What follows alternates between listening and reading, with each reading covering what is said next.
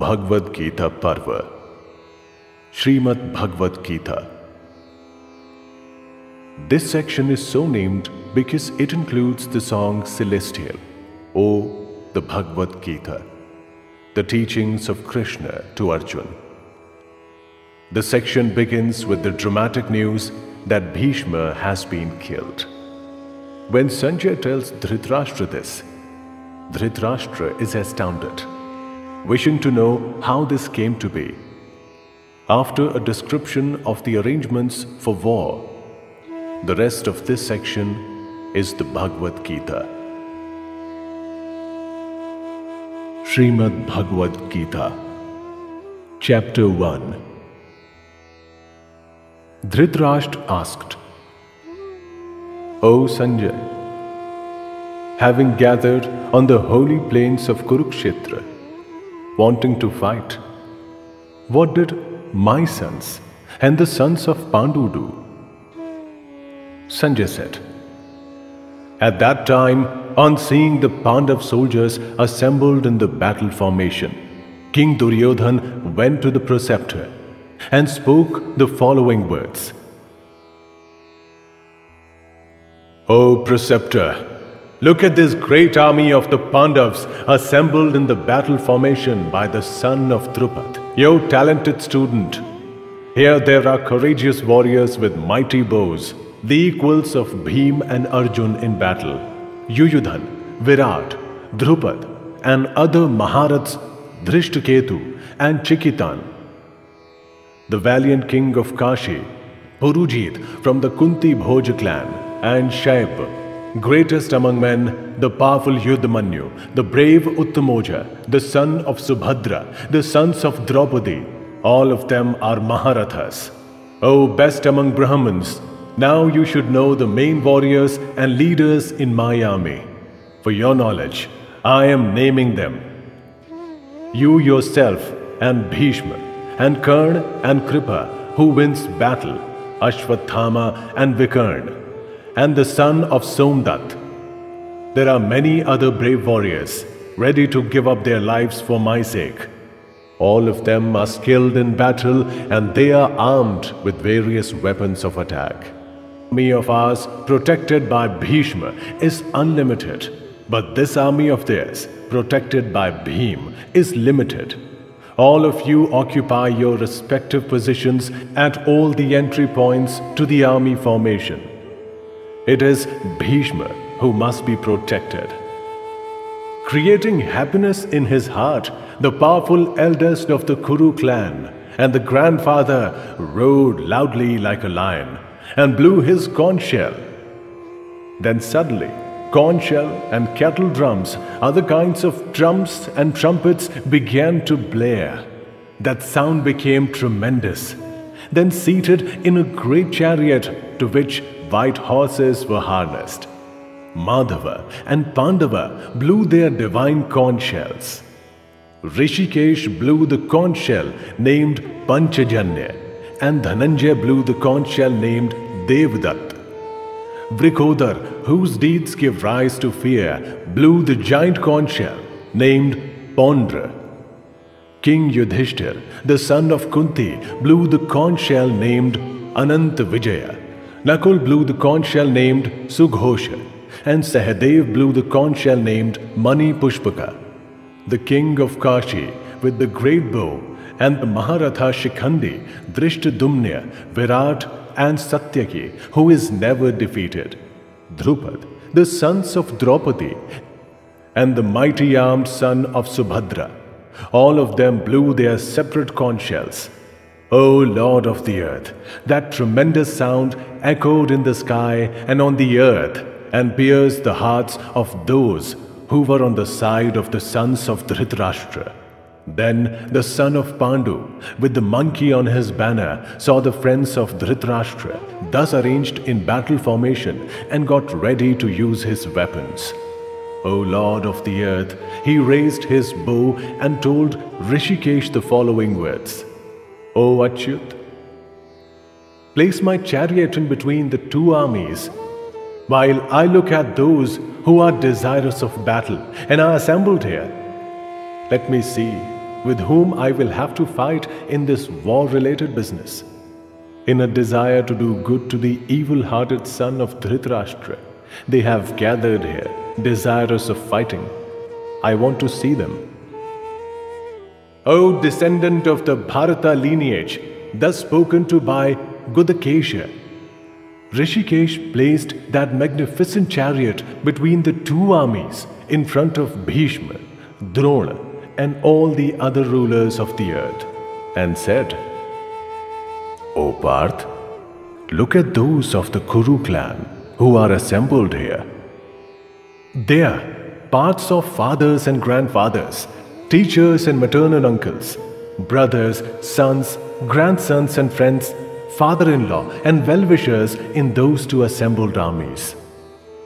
Seeing them, all the friends and relatives assembled there, the son of Kunti was overcome with great pity, and in sadness uttered the following words. O Krishna, having seen these relatives here, assembled with the desire to fight, my body is going numb and my mouth is going dry. My body is quivering and my body hair is standing up. My skin is burning and the Gandav is slipping from my hands. Oh Keshav, I cannot stand and my mind is in a whirl. The omens that I see are ill ones. I don't see any good that can come from killing one's relatives in a war. Oh Krishna, I don't want victory. Nor do I want the kingdom or happiness. Oh Govinda, what will we do with the kingdom, or with pleasures, or with life itself? Those for whose sake we want the kingdom and pleasures and happiness, they are gathered here in war, ready to give up their lives and their riches. Preceptors, fathers, sons and grandfathers, maternal uncles, fathers-in-law, grandsons, brothers-in-law and other relatives. Oh Madhusudan, I don't want to kill them. Even if they kill me.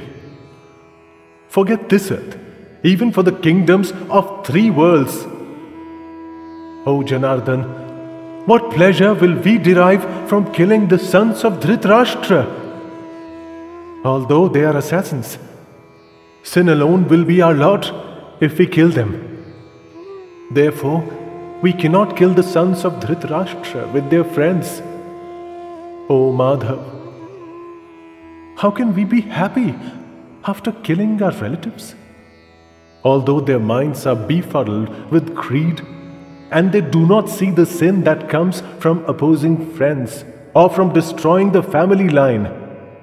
O Janardhan, we can see the sin that comes from destroying the family line.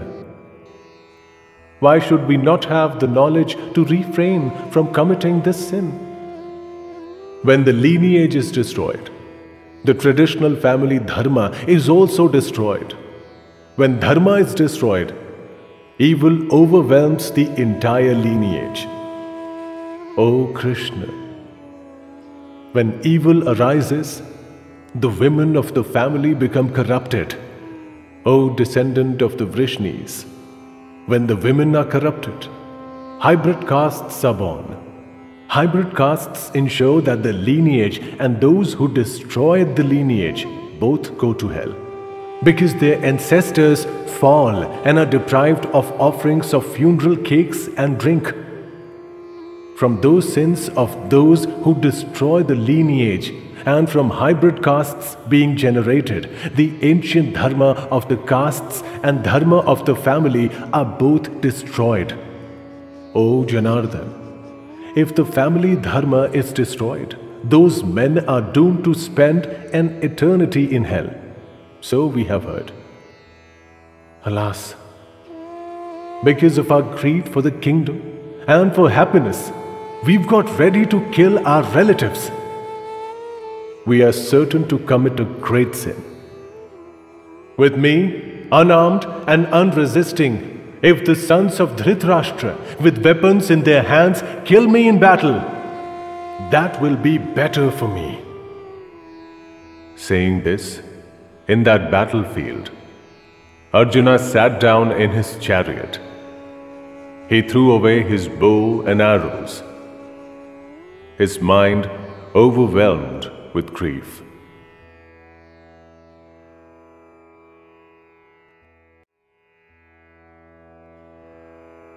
Shrimad Bhagavad Gita, Chapter 2.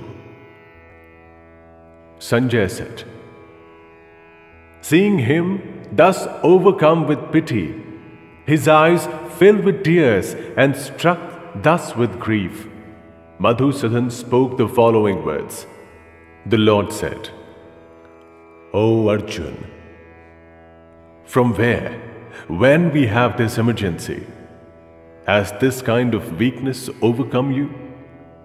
This does not lead to heaven or fame, and characterizes those who are not Aryas.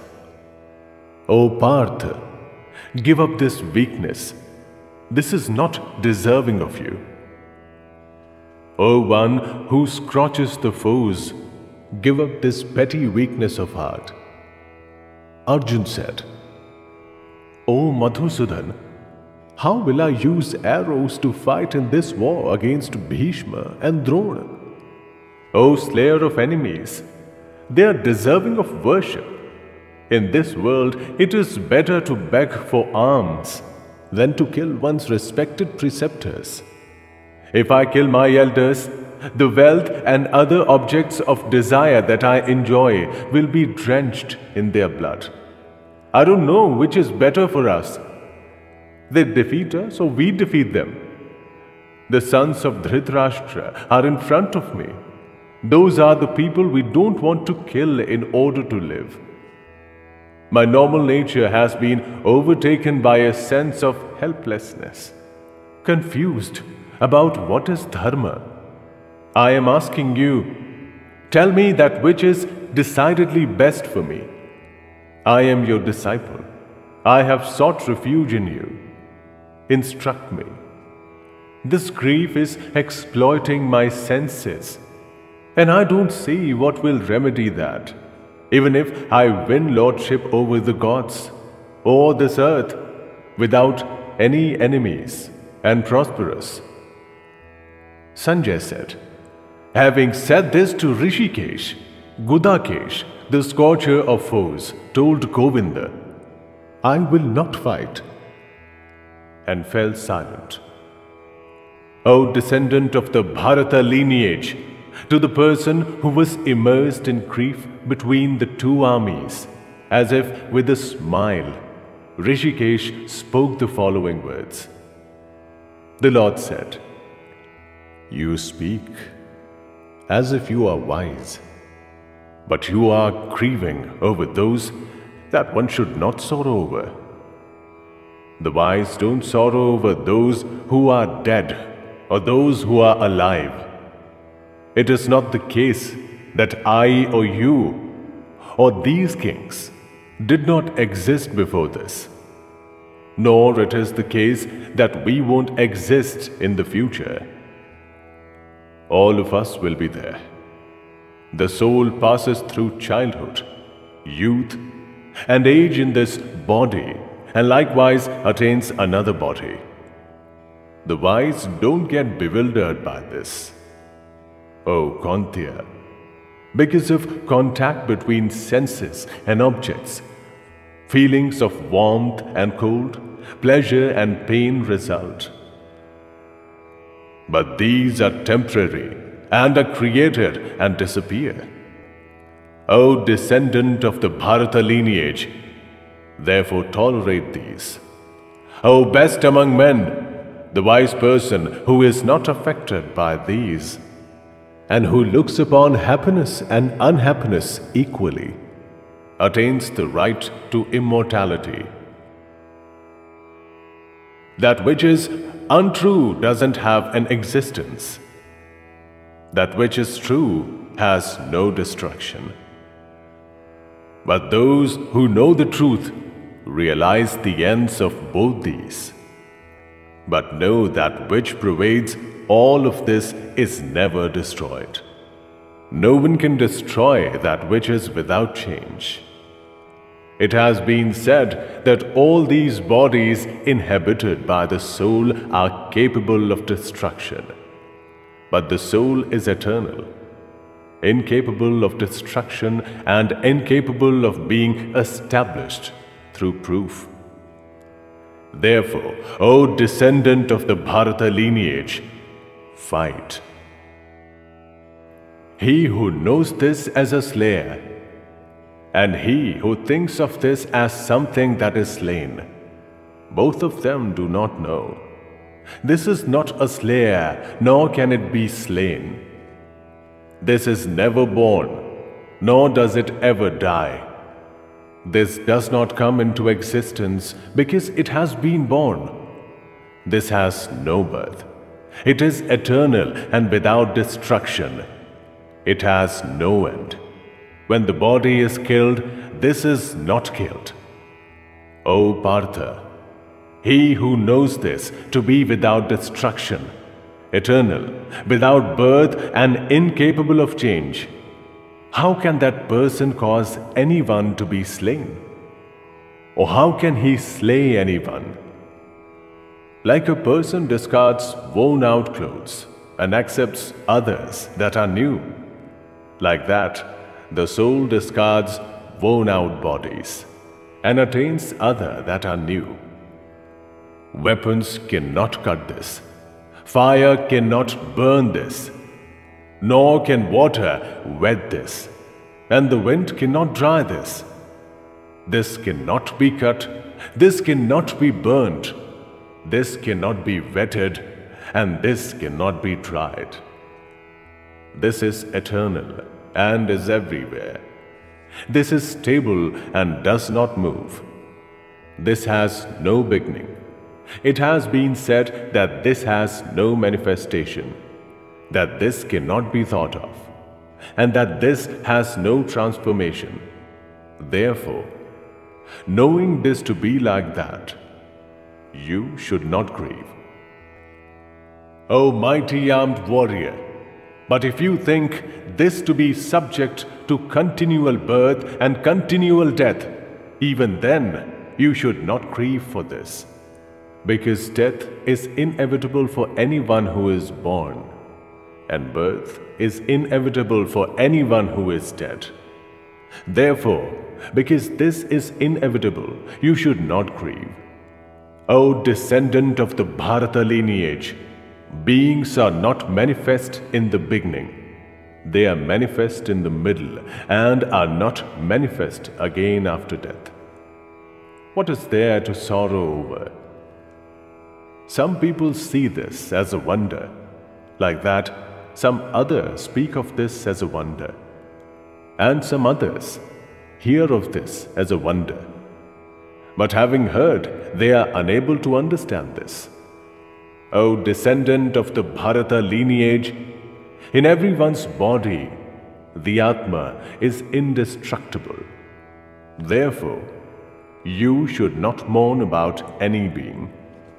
Also, considering your natural dharma, you should not waver, because there is nothing better for a Kshatriya than a war, fought for the sake of dharma. O Partha, this war has arrived on its own, like an open door to heaven. Happy are the Kshatriyas who obtain a war like this. But if you do not take part in this war, in the cause of dharma, then you will forsake your natural dharma and fame, and sin will occur to you.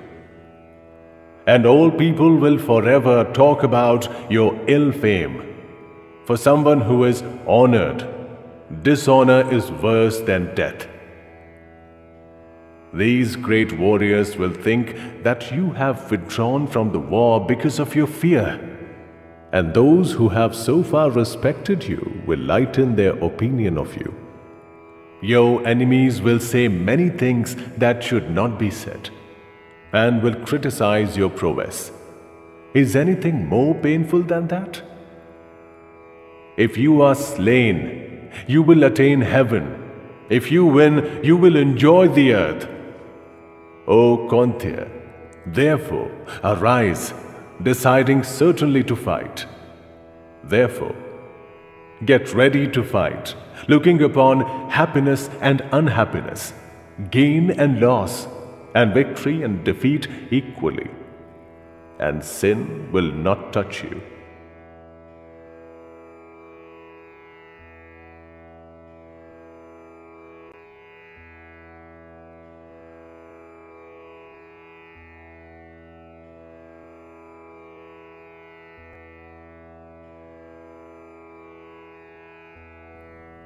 In this, the possibility of effort coming to waste does not exist, nor is there the chance of committing a sin. Even a little bit of this dharma protects from great fear.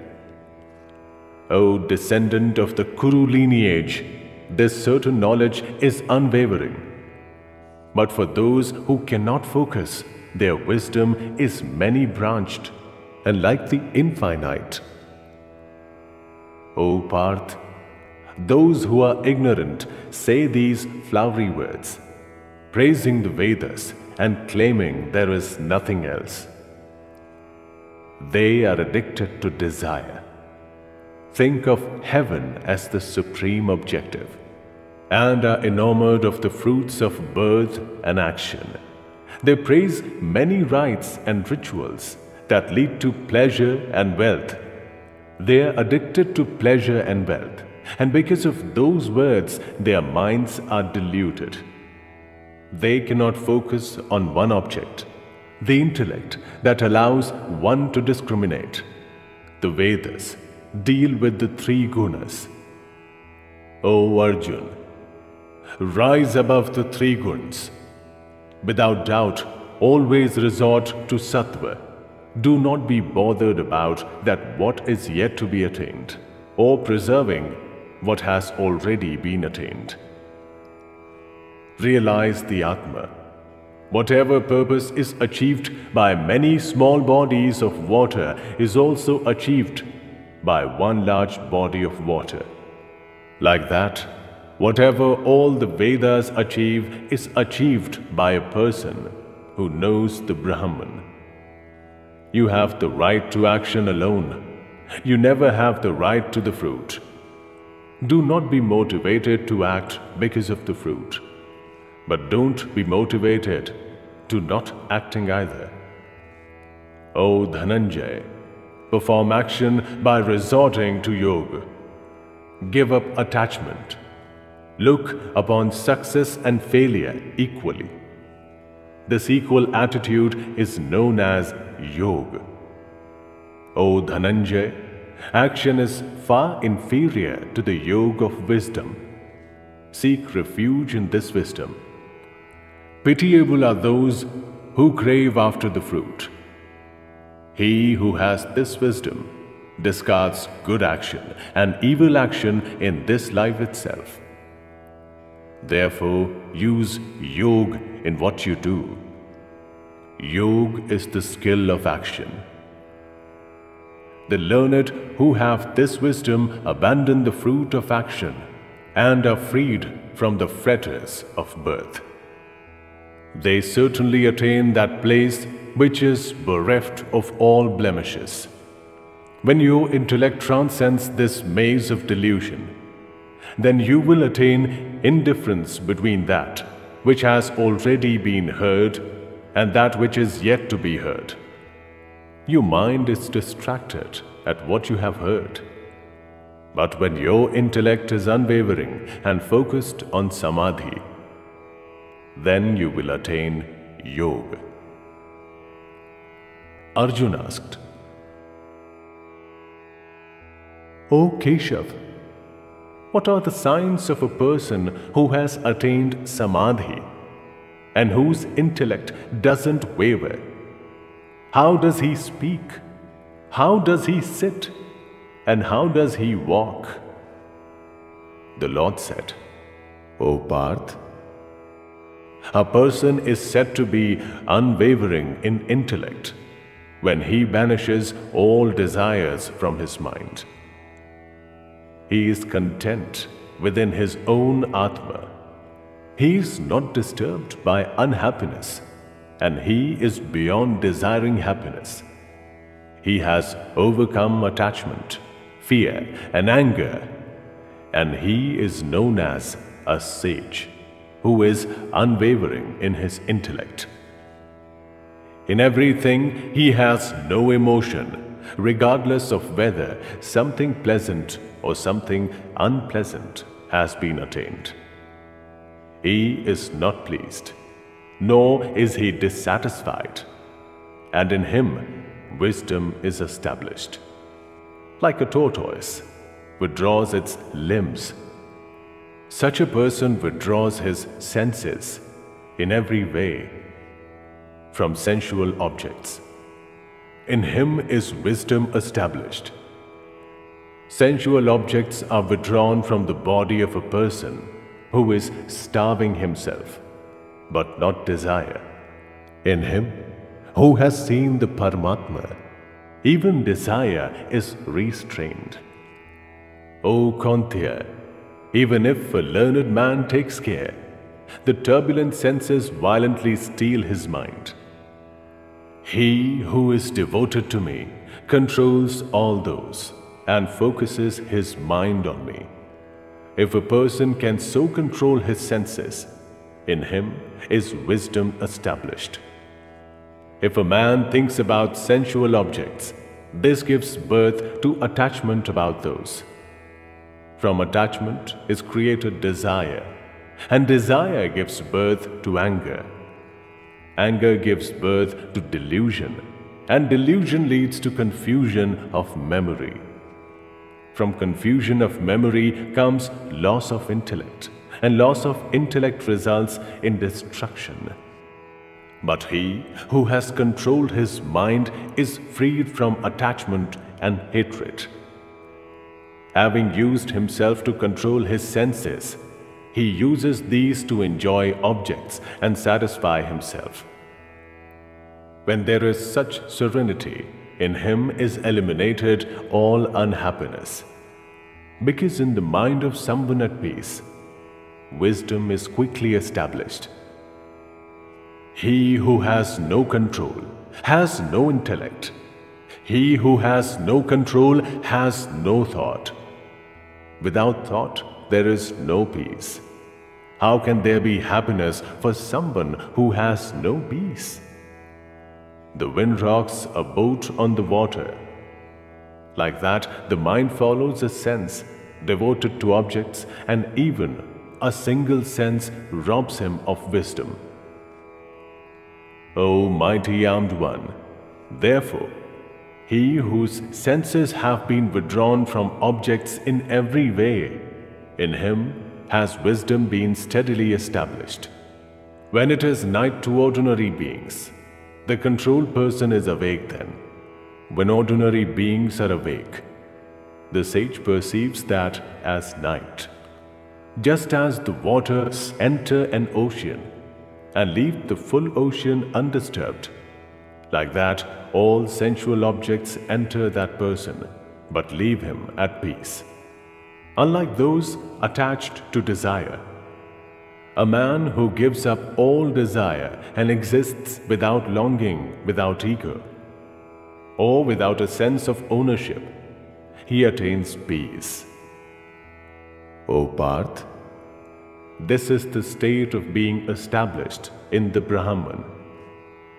If one attains this, one is not deluded. Even at the end, established in this state, one attains union with the Brahman.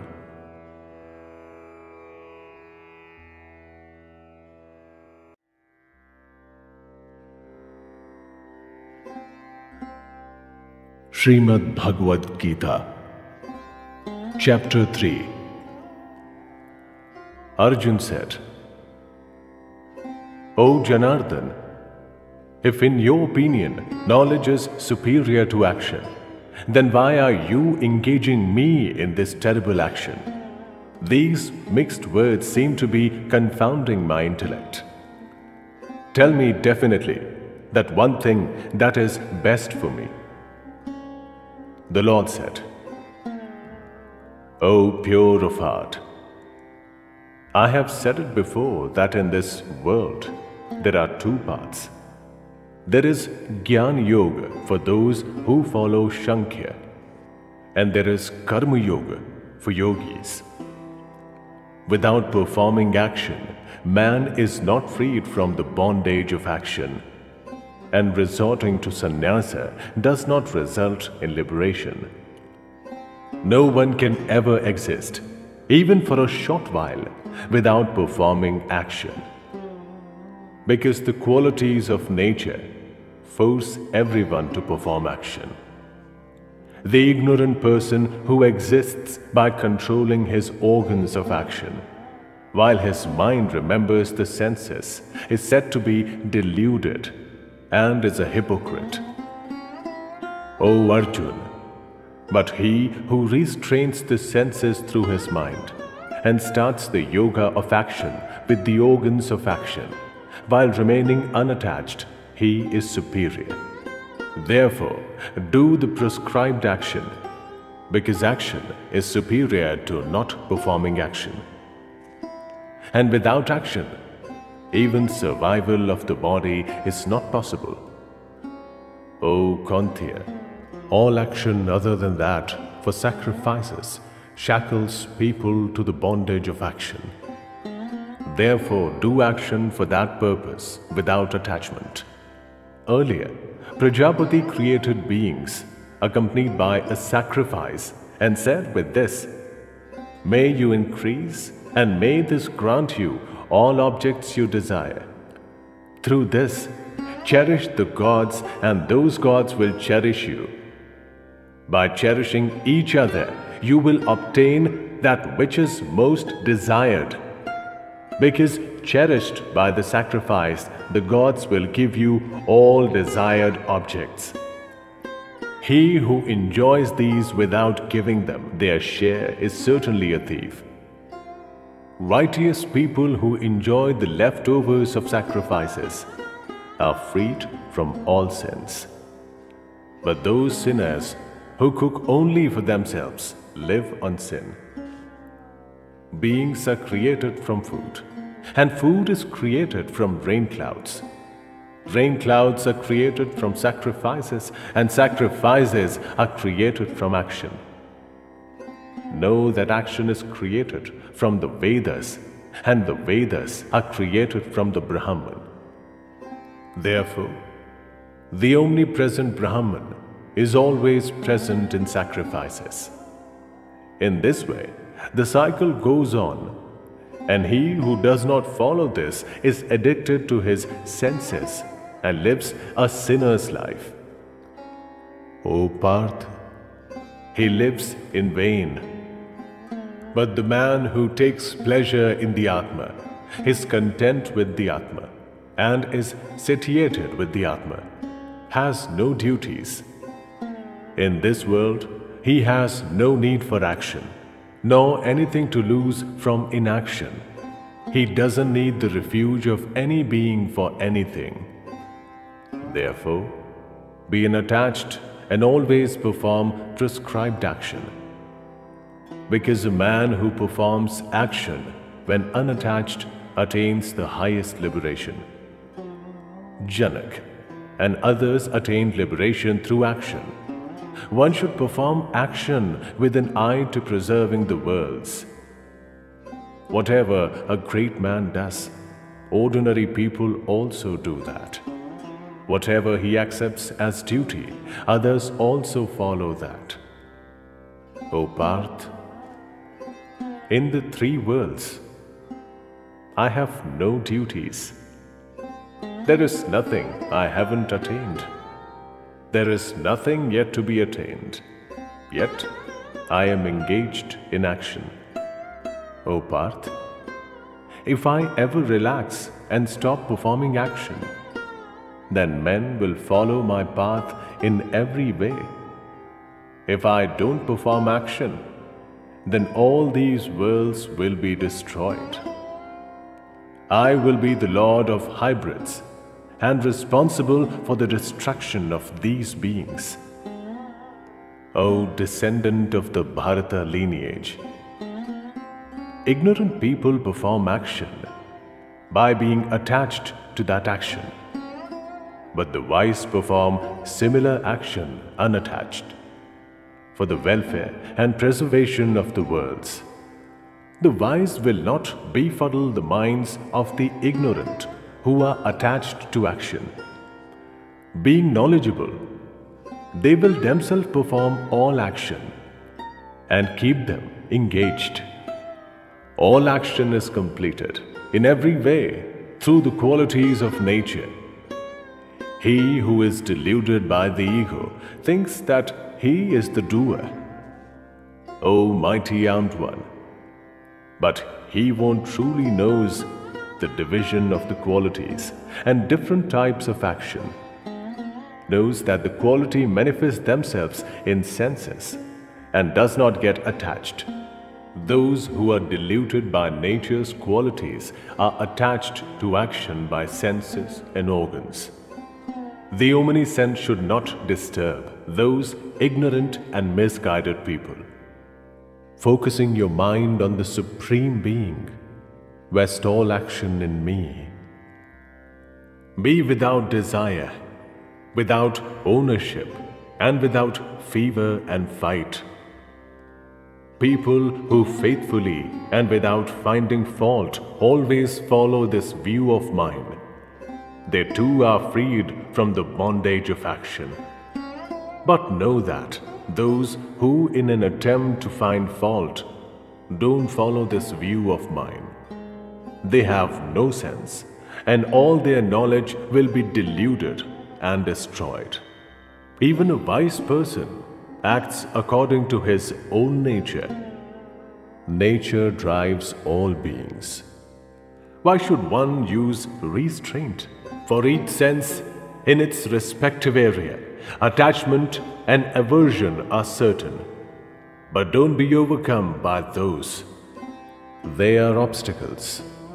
One's own dharma, even if followed imperfectly, is superior to someone else's dharma, even if followed perfectly. It is better to be slain while following one's own dharma. Someone else's dharma is tinged with fear. Arjun said, O descendant of the Vrishni lineage, by whom are these men compelled? Despite being unwilling, it is almost as if they are forced into evil action. The Lord said, This is desire. This is anger. These are born from the Raja's quality. These are insatiable and great sins. Here, know them to be enemies. Like smoke covers the fire, dust covers the mirror, like the womb covers the fetus. In that way, this is covered by that. O Kaunteya, this is the perennial enemy of the wise. Knowledge is covered by this desire that is insatiable like the fire. All senses, the mind and intellect are its seat. This uses these to veil knowledge and delude beings. O bull among the Bharata lineage, therefore, you should first control your senses. Destroy this. That is like sin, and is the destroyer of knowledge. It is said that senses are superior. The mind is superior to the senses. Intellect is superior to the mind. That is superior to intellect. O mighty armed one, in this way, use intellect to realize that which is superior to the intellect. Use your inner strength to calm the Atma and destroy the enemy that is difficult to defeat in the form of desire.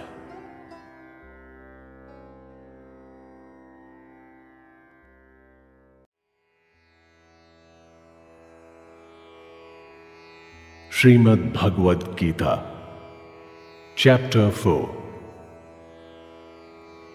The Lord said, I instructed this eternal yoga to Vaivasvat, and Vaivasvat told it to Manu. Manu told it to Ikshvaku. In this way, handed down by tradition, the royal sages knew this. O scorcher of foes, in this world, because of the long passage of time, this yoga has been destroyed.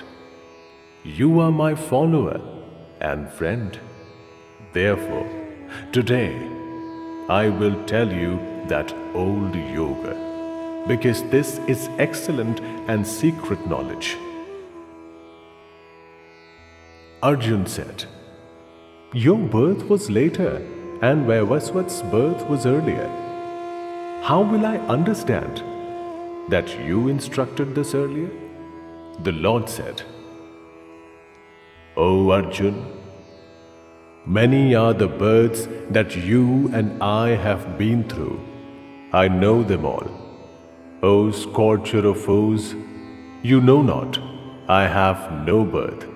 I am indestructible. I am the Lord of all beings.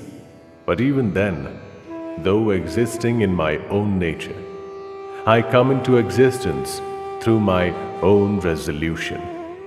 O descendant of the Bharata lineage, whenever dharma goes into a decline and adharma is on the ascendance, then I create myself to protect the righteous and to destroy the sinners and to establish dharma.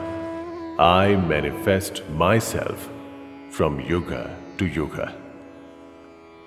O Arjun, he who thus knows the nature of my divine birth and action, he is not born again when he dies, but attains me. Many purified through the meditation of knowledge have immersed themselves in me and sought refuge in me, discarding attachment, fear, and anger. O Parth, whoever worships me, in whatever way, I entertain them in that way. Everywhere, men follow along my path. In this world, people who desire success in their action worship gods. Because in the world of men, success through action occurs quickly. In accordance with gunas and action, the four varnas were created by me. But despite being the creator of these, know me to be constant and not the agent. Actions do not touch me, nor do I desire the fruits of action. He who knows me in this fashion is not tied down by action. Knowing this, those who sought liberation in the past performed action. Therefore, you perform action alone, the path followed by predecessors in earlier times.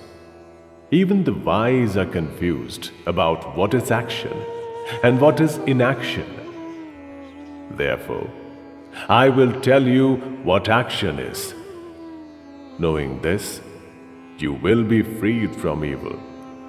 Action itself has to be understood, and prohibited action must also be understood. Inaction must also be understood, because the path of action is difficult to comprehend. He who perceives inaction in action and perceives action in inaction, he is wise among men, has yoga and has the right to all action. He whose efforts are always devoid of desire for fruit and ego. He whose actions have been burnt by the fire of knowledge. The learned call him wise. He who has given up attachment to action, and its fruit is always content and without refuge. Even when he is immersed in action, he does nothing. Without attachment, controlled in mind and senses, having discarded all ownership, and performing action only through the body, he does not attain the bondage of sin. Satisfied with the unsought gains beyond opposites, bereft of envy and regarding success and failure equally, even if he performs action, he is not bound down. Beyond attachment, free and with the mind established in knowledge, when he performs action for a yajna alone, everything is destroyed. The receptacles used for offerings are the Brahmans. The oblations are the Brahman. In the fire, that is the Brahman. The offerer, who is the Brahman, performs the sacrifice. He who sees thus and is immersed in the Brahman in all action attains the Brahman alone as a destination. Other yogis perform divine yajnas. Others use the yajna as an offering to the fire, that is the Brahman. Others offer senses, like hearing, as offerings to the fire, that is self-control. Others offer sounds and other objects to the fire, that is the senses. Others offer all action of the senses, an action of the breath of life, as offerings to the fire of self-control, lit up through knowledge. Some use the yajna of offering gifts. Others use the yajna of penance. Some use the yajna of yoga, and still others, firm in their resolve and careful, use the yajna of knowledge.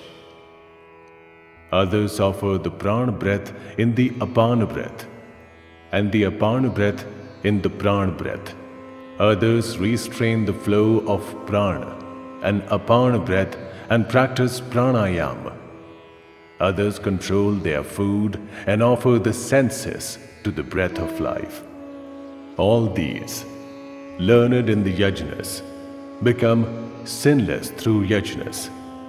The leftovers of sacrifices are like amrit, and those who partake of these attain the eternal Brahman. O best of the Kuru lineage, those who don't perform yajnas have no existence in this world. Forget other worlds. Many yajnas of this type are prescribed in the Brahman's mouth. Know them all to be the outcome of action. Knowing this, you will attain liberation. O scorcher of foes, a yajna performed with knowledge is superior to a yajna full of objects. O Parth, all actions and their fruit end in knowledge. Attain that knowledge by prostrating, questioning and serving. The wise, those who are versed with the truth, will instruct you in wisdom. O Pandav, knowing that, you will never fall prey to this kind of delusion again. Through this, you will see all the beings in your Atma and then in me. Even if you are a greater sinner than all the other sinners, you will cross all oceans of sin with the boat of knowledge alone. O Arjun, like a raging fire burns to ashes pieces of wood, like that, the fire of knowledge burns all action to ashes. In this world, there is nothing as pure as knowledge. With the passage of time, he who is accomplished in yoga himself attains that within his heart. Knowledge is attained by the faithful, the unwavering, and those who control their senses. Having attained knowledge, they quickly achieve supreme peace. The ignorant, the faithless, and the doubting are destroyed. For the doubting person, this world, other worlds, and happiness don't exist. O Dhananjay, he who has offered up all action through yoga, and he who has used knowledge to slice away doubt, actions cannot bind such a person who is focused on the Atma. O descendant of the Bharata lineage, therefore, use the sword of knowledge to slice away this doubt in your heart, resulting from your own ignorance. Follow yoga. Arise.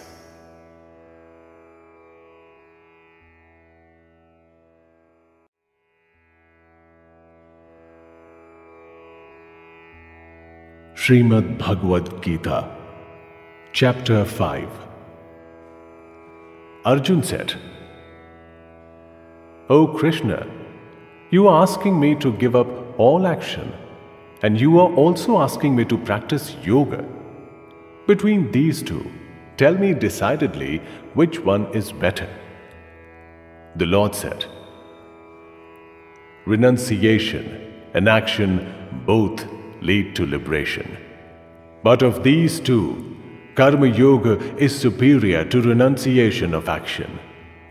O mighty armed one, he who does not desire and he who does not hate, know him to be a perpetual sannyasi. Freed from opposites, he is happily freed from bondage. The ignorant, not the wise, speak of renunciation and action as distinct. If one of these followed properly, the fruits of both result. Whatever place is attained by the followers of knowledge is also attained by those who practice action. He truly sees, who sees renunciation and action as identical. O mighty armed one, without action, renunciation is only the cause of unhappiness. The sage who uses yoga attains the Brahman quickly. He who practices yoga, he who is pure of heart, he who has controlled his body, he who has controlled his senses, he who sees his own Atma in the Atma of all beings, he is not tied down, even if he performs action. The wise who follow yoga know that they are not doing anything, even when they see, hear, touch, smell, eat, go, dream and breathe, speak, discard, accept, open and close. They think of the senses circulating among the senses. He who establishes himself in the Brahman and giving up attachment, performs action, is not touched by sin, like water on the leaf of a lotus. To purify their hearts, yogis give up attachments and perform action only with their bodies, minds, intellect and senses attached to yoga and discarding attachment to fruits of action. They attain perpetual peace. Those who do not follow yoga and are attached to fruits because of desire remain in bondage. Discarding all action through his mind, the person who controls his body, the city with the 9 gates, remains in happiness. He doesn't do anything himself, nor does he cause anyone to do anything. The Atma doesn't create ownership in the body nor action, nor does it create a relation with the fruits of action. Nature acts. The omnipresent Lord doesn't accept the sins or the good deeds of anybody. Knowledge is shrouded in ignorance. That is why beings are deluded. But in those in whom that ignorance has been destroyed by the knowledge of the Atma, in them that knowledge expresses the great truth, like the sun. Those whose intellect is focused on that, egos are focused on that, devotion is focused on that, and adherence is focused on that. Those in whom sins have been destroyed through knowledge, those beings are not reborn. The wise look equally upon a Brahman who is learned and humble, a cow, an elephant, a dog, and an outcast. Those whose minds are established in equality overcome the earth in this world. Because the Brahman is equal and without fault, therefore they remain established in the Brahman. Established in the Brahman, such a person, learned in the Brahman, is poised in intellect and without delusion, not delighted at receiving something pleasant, or agitated at receiving something unpleasant, unattached to external objects. His mind focused on the Brahman, he obtains the happiness that rests in the Atma. He enjoys eternal bliss. Pleasures from touch have a beginning and an end, and are the reason for unhappiness. O Kaunteya, the wise person does not obtain pleasure from these. In this, before giving up the body, he who can tolerate the forces of desire and anger is a yogi, and such a man is happy. He whose happiness is inside, he whose pleasure is inside, and he whose light is inside, that yogi alone has realized the Brahman and obtains liberation in the Brahman. Those who are without sin, without doubt, controlled in mind and engaged in the welfare of all beings, such rishis attain liberation in the Brahman, freed from desire and anger, controlled in mind and knowing the Atma. Such sages attain liberation in the Brahman all around them, banishing external objects of touch from the mind, focusing the eyes between the two eyebrows, controlling the prana and apana breath equally within the nose, poised in the senses, mind and intellect, beyond desire, fear and anger, wishing liberation. Such a sage is always free. Knowing me to be the enjoyer of all yajnas and penance, the Lord of all the worlds and the well-wisher of all beings, attains peace.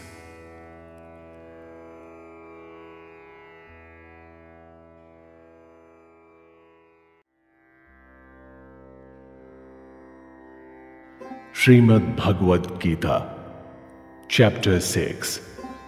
The Lord said, "An ascetic and a yogi is he who performs prescribed action without attachment to the fruits of the action, not someone who gives up sacrifices and action. O descendant of the Pandu lineage, what is known as asceticism, know that to be yoga.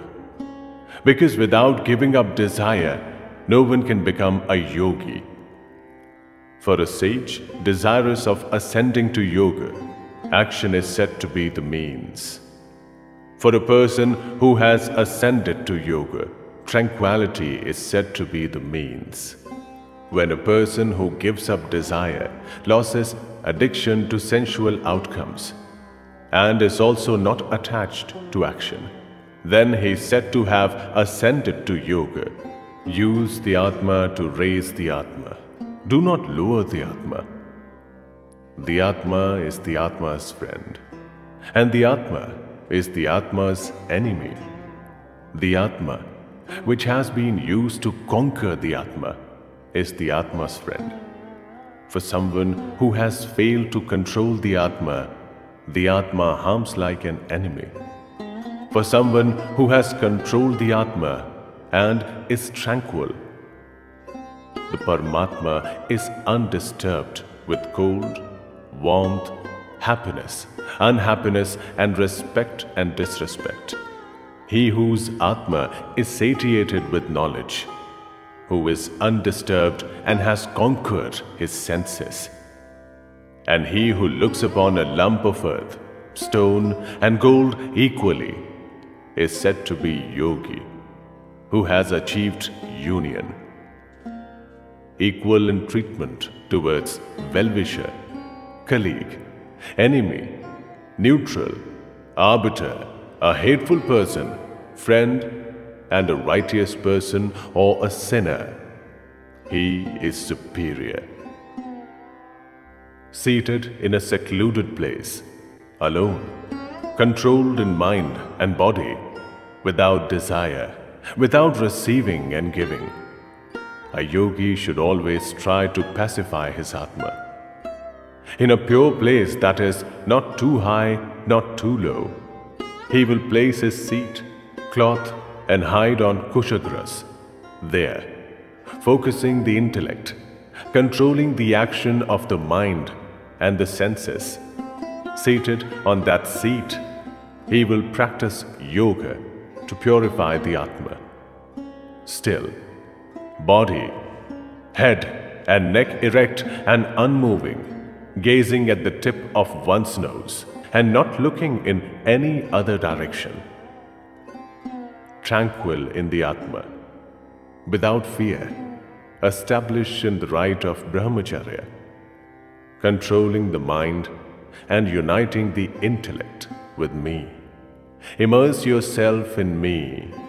In this way, the yogi will always pacify the Atma and be unwavering in his mind, and established in me, will attain supreme and peaceful liberation.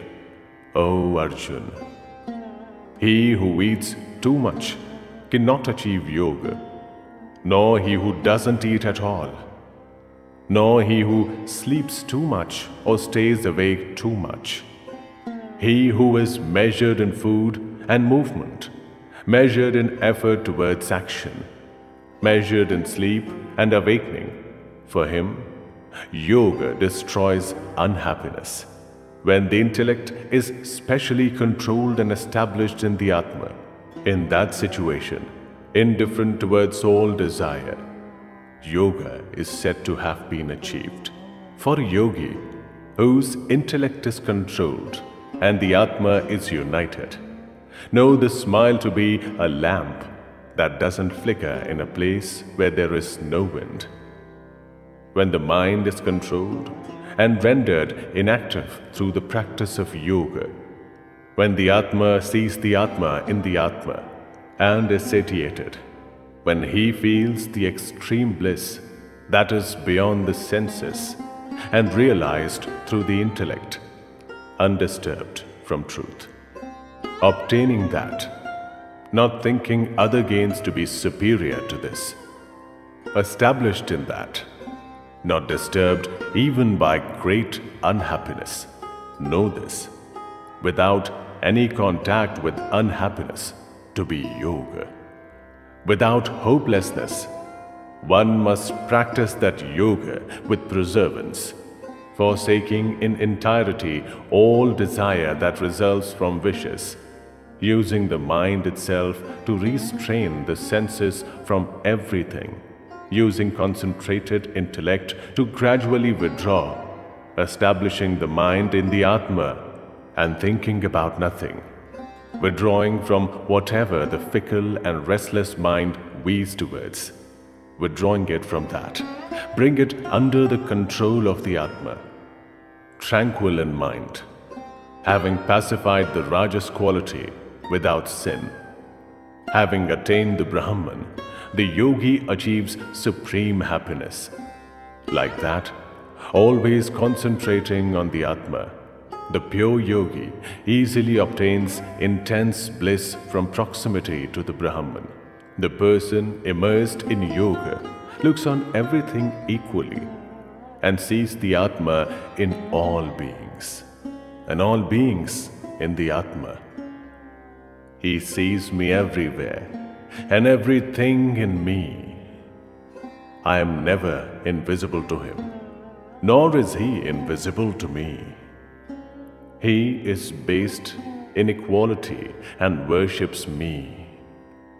I, who am present in everything, wherever that yogi is, he is established in me. O Arjun, he who compares with his own self and regards happiness and unhappiness in everything equally, that yogi is supreme according to me.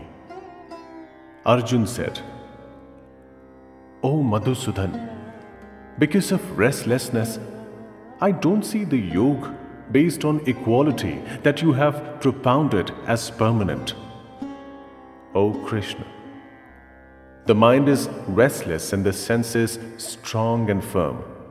Therefore, I think restraining it is as difficult as the wind.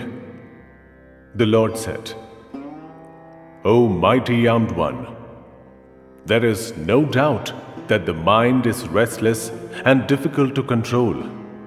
But O Kuntya, through practice and detachment, it can be restrained. My view is that yoga is difficult for someone whose mind is uncontrolled. But it is possible to achieve for someone whose mind is controlled and who makes special effort. Arjun said, O Krishna, a person who has faithfully practiced yoga but later becomes careless and his mind deviates from yoga cannot achieve liberation through yoga. What happens to him? O mighty armed one, distracted from the path of attaining the Brahman, such a wavering person is dislodged from both. Like a torn cloud, doesn't he perish? O Krishna, I have this doubt that only you can completely eliminate, because there is no one other than you who can remove this doubt. The Lord said, O Parth, in this world, nor in the other world, is there any destruction. Because, O son, a person who acts well never comes to grief. He who has deviated from the path of yoga attains the worlds of the righteous and dwells there for many years. Thereafter, he is born in a righteous and wealthy household, or he is born in the family of wise yogis. But such birth is very rare in this world. O descendant of the Kuru lineage, in that birth obtains that intelligence about liberation from an earlier birth, and thereafter strives again for liberation. Because of that earlier practice, is almost involuntarily attracted. A person who seeks yoga transcends the Vedas, striving harder than on that earlier occasion. Pure in heart, the yogi obtains liberation after many lives and later achieves the supreme objective. The yogi is superior to those who practice austerities, superior to a learned, superior to those who perform action. That is my view. O Arjun, therefore become a yogi. My view is that he who is devoted and worships me, with his self immersed in me, is the most accomplished among all yogis.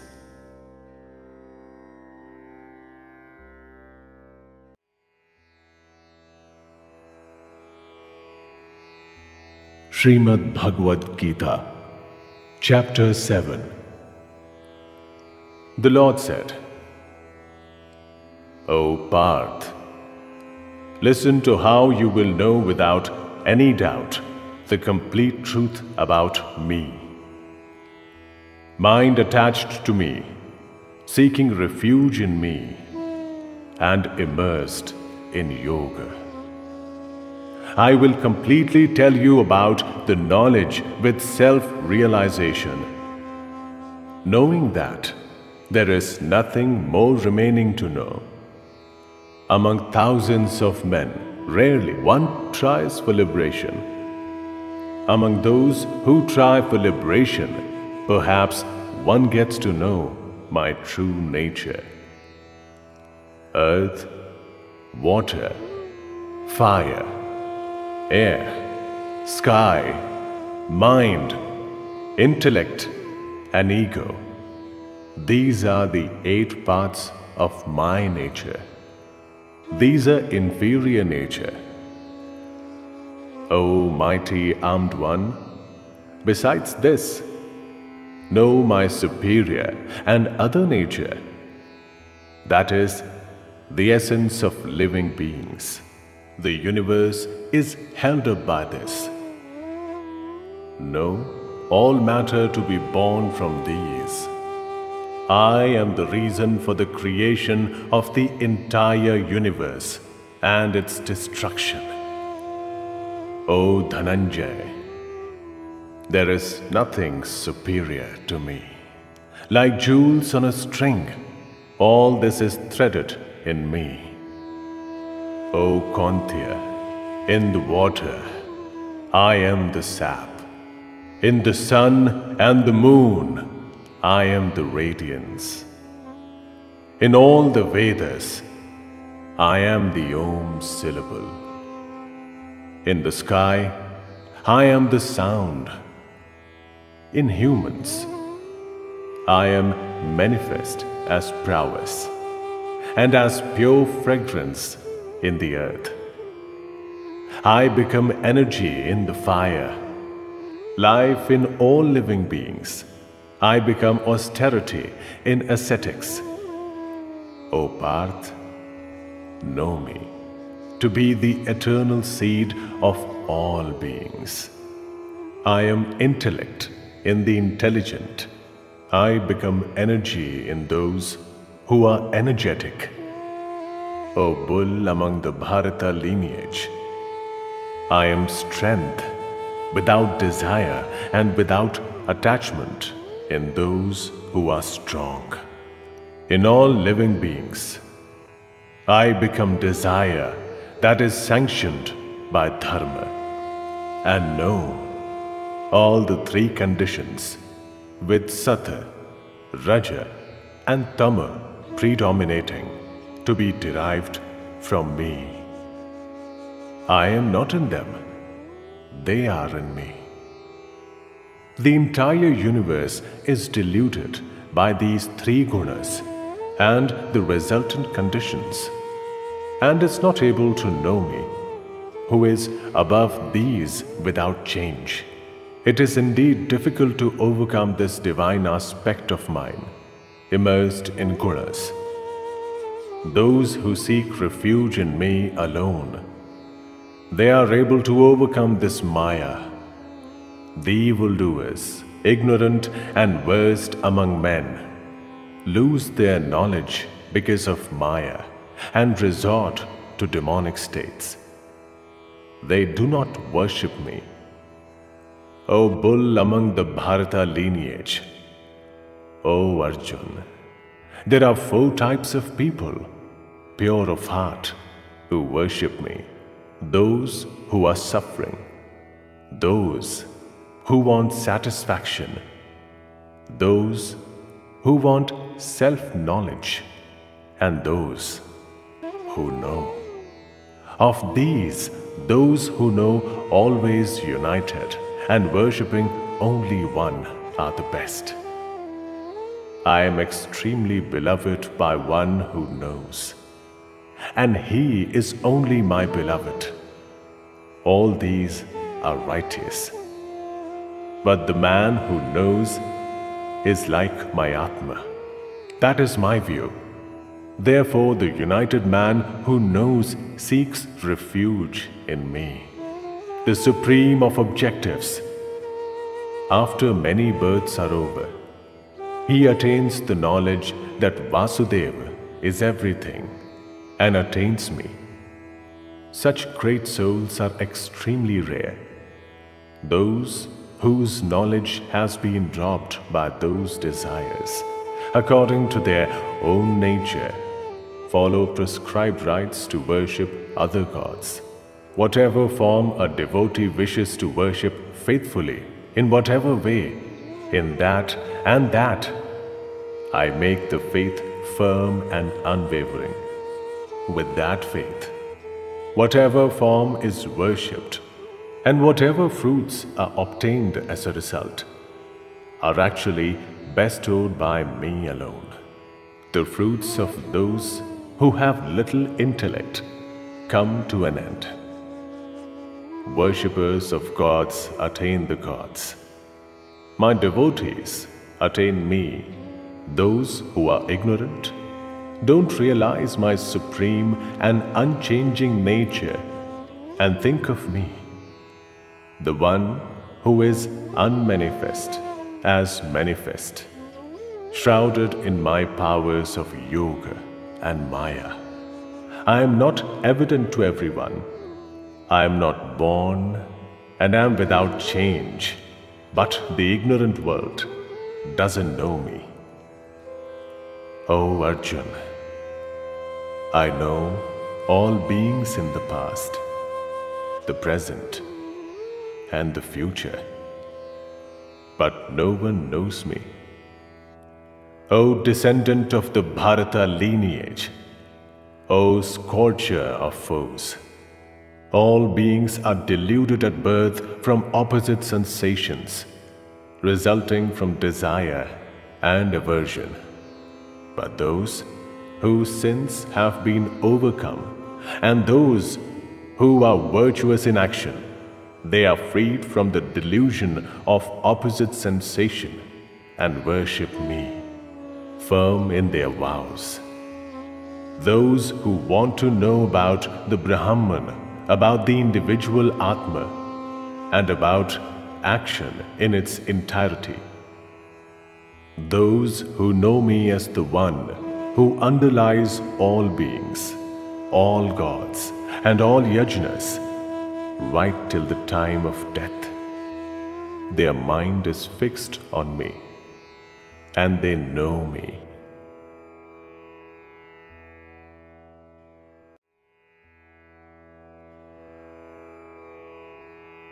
Shrimad Bhagavad Gita, Chapter 8. Arjun asked, O Supreme among men, what is that Brahman? What is the individual Atma? And what is action? What is said to underlies all beings, and what is said to underlies all gods? O Madhusudan, who underlies all yajnas in this body, and how? By those who can control their Atma. How are you known at the time of death? The Lord said, the indestructible Brahman is the Supreme Spirit, and its inhabitation of individual beings is called Adhyatma. Action is the offering that leads to the creation and sustenance of all beings. O Supreme among those who possess bodies, perishable elements are Abhibhuta, and the Purusha is Adhideva. In this body, I myself am Adhiyajna. At the time of death, he who remembers me gives up his body and leaves. He attains my essence. There is no doubt about this, O Kantya.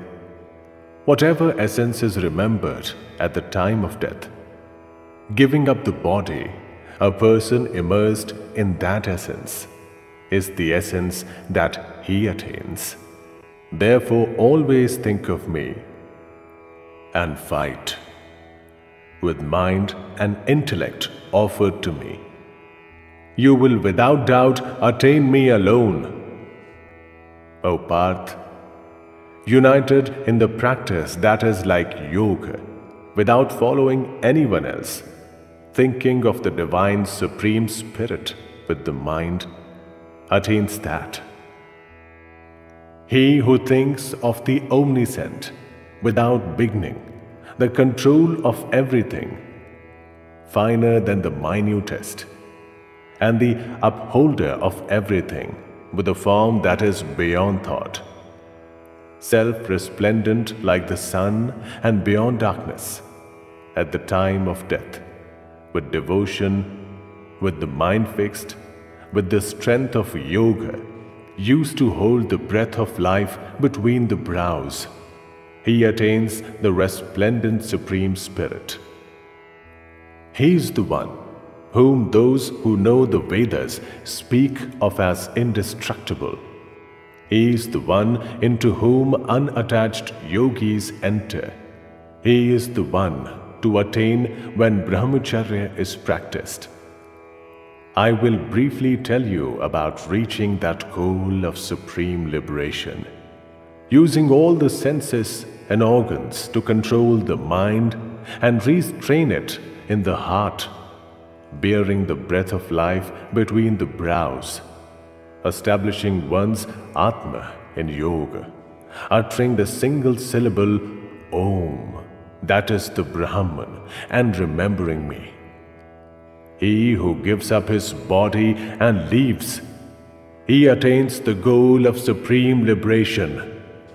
O Parth, he who does not think of other things and remembers me every day and all the time, I am easily attainable to that yogi who is always focused.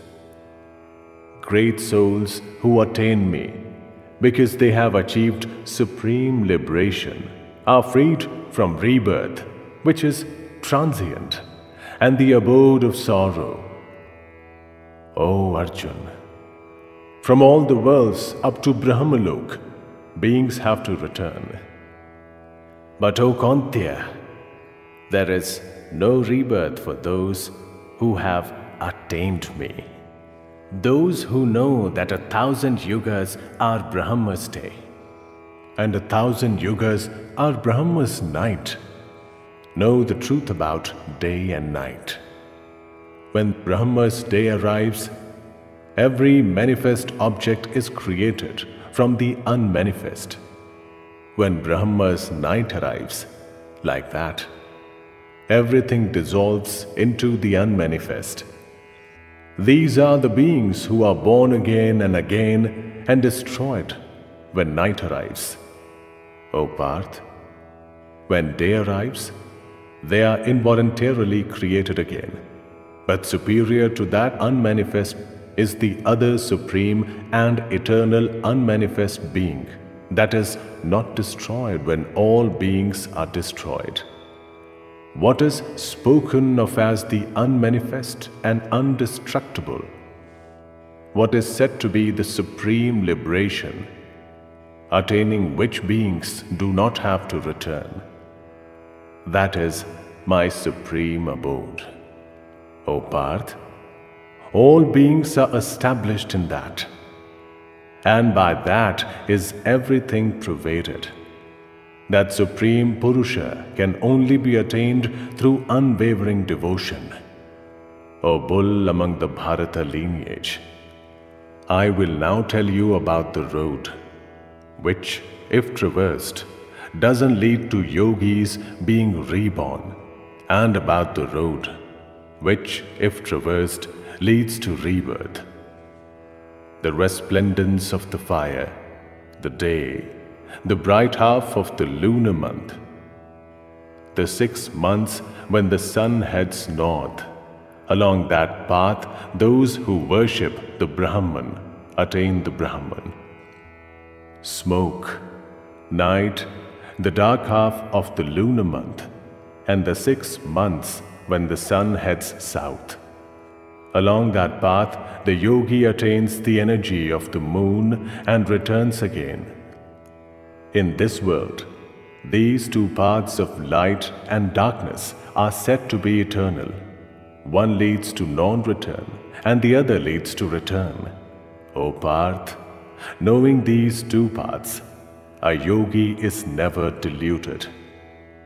O Arjun, therefore, at all times resort to yoga, knowing the prescribed good fruit that occurs from knowledge of the Vedas, yajnas, practice of austerities, and donation of alms. The yogi transcends all these and attains the supreme and original abode.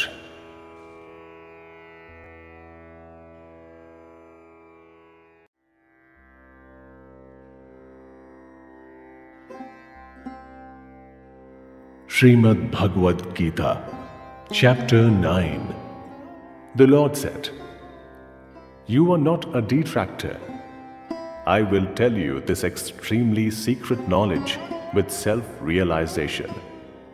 Knowing this, you will be freed from all evil.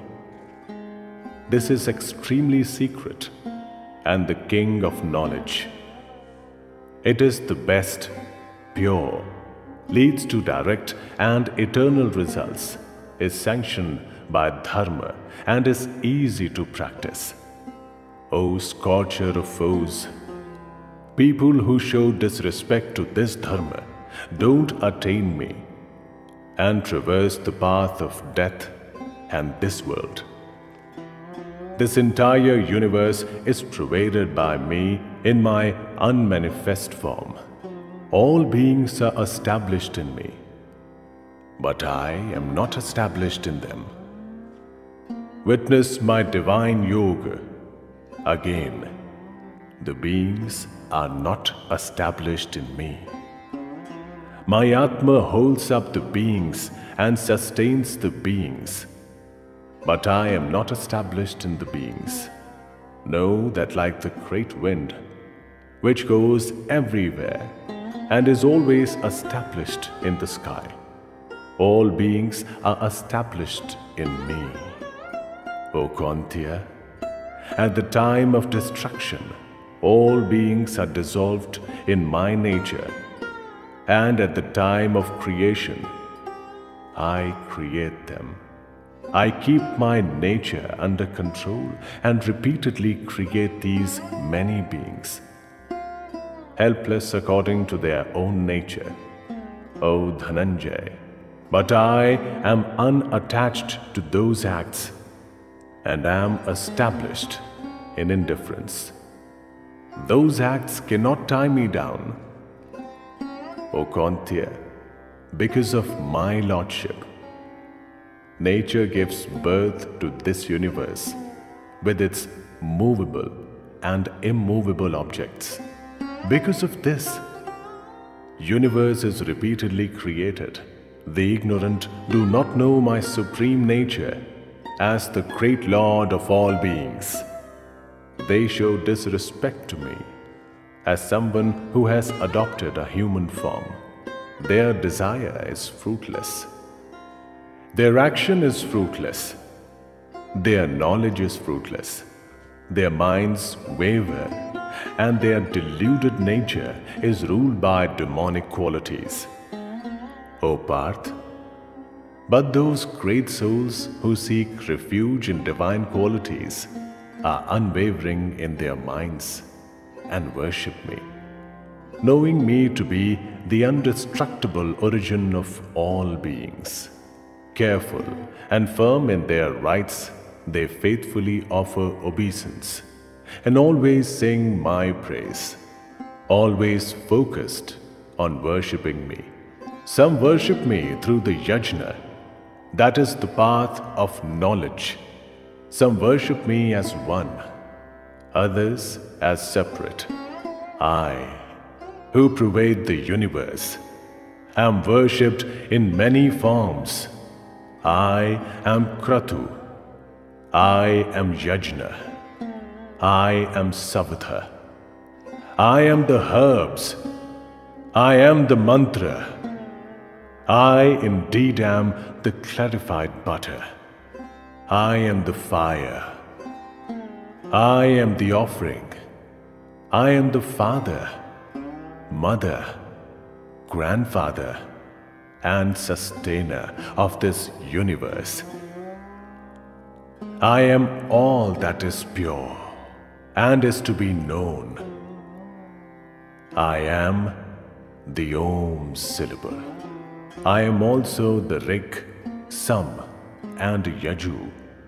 I am the goal, the sustainer, the controller, the witness, the abode, the sanctuary, the well-doer, the creator, the destroyer, the preserver, the repository, and the indestructible seed. O Arjun, I provide heat. I attract the water and rain it down again. I am immortality and death. I am the eternal and the transient.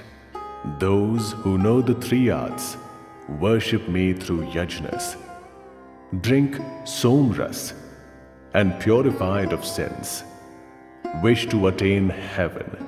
They attain sanctified heaven, and in heaven enjoy the celestial objects, enjoyed by the gods. Having enjoyed the greatness of heaven, when their good deeds are exhausted, they enter the mortal earth. In this way, the practitioners of the three dharmas, followers of desire, go back and forth. Those who worship me, minds focused on me alone and always immersed in me, I preserve for them what has been attained and what is yet to be attained. O Kaunteya, those with devotion who faithfully worship other gods, they too worship me alone. But not in the indicated way, because I alone am the receiver of offerings and the granter of fruits at all yajnas. But they do not know my true nature, and therefore are cast down. Those who worship the gods attain the gods. Those who worship the ancestors attain the ancestors. Those who worship the elements attain the elements, and mine attain me. He who faithfully worship me with a leaf, a flower, a fruit, or water, from that pure-hearted person, I gladly accept those faithful offerings. O Kaunteya, whatever you do, whatever you partake, whatever you offer, whatever you donate, whatever you meditate, offer that to me. In this way, you will be freed from the bondage of fruits of righteous and evil action. With yourself in the yoga of sannyasa, freed, you will attain me. I am the same to all beings. I have no one I hate, nor anyone I love. But those who worship me with devotion, they are established in me, and I am established in them. Even if the most evil of persons worship me single-mindedly, he should be thought of as a righteous person, because his resolve is correct. Swiftly, he becomes a righteous person and attains eternal peace. O Kaunteya, my worshippers are never destroyed. This you can vouch for, O Parth. Even those who are of evil birth, women, Vaishya and Shudra, having sought refuge in me, they will certainly attain supreme liberation. There is no need to repeat about pure Brahmins and devoted Rajarishis. This earth is temporary and leads to unhappiness. Therefore, having attained, worship me. With mind immersed in me, become my devotee, my worshipper, and one who offers obedience to me. In this way, with your Atma united in me as the refuge, you will attain me alone.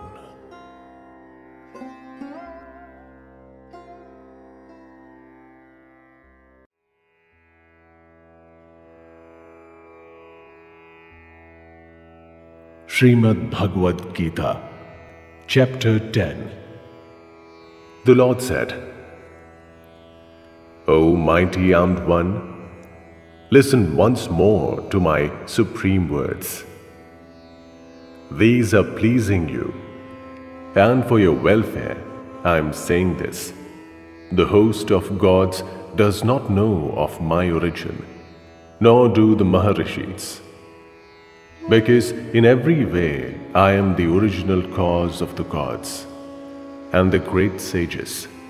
He who knows me as without origin and without birth, and as the greatest Lord of the worlds, is freed from delusion among men, and freed from all sins, intellect, knowledge, freedom from delusion, forgiveness, truthfulness, control over the senses, control over thoughts, happiness, unhappiness, creation, destruction, fear, and freedom from fear, non-violence, equality, satisfaction, austerity, donations, fame and lack of fame.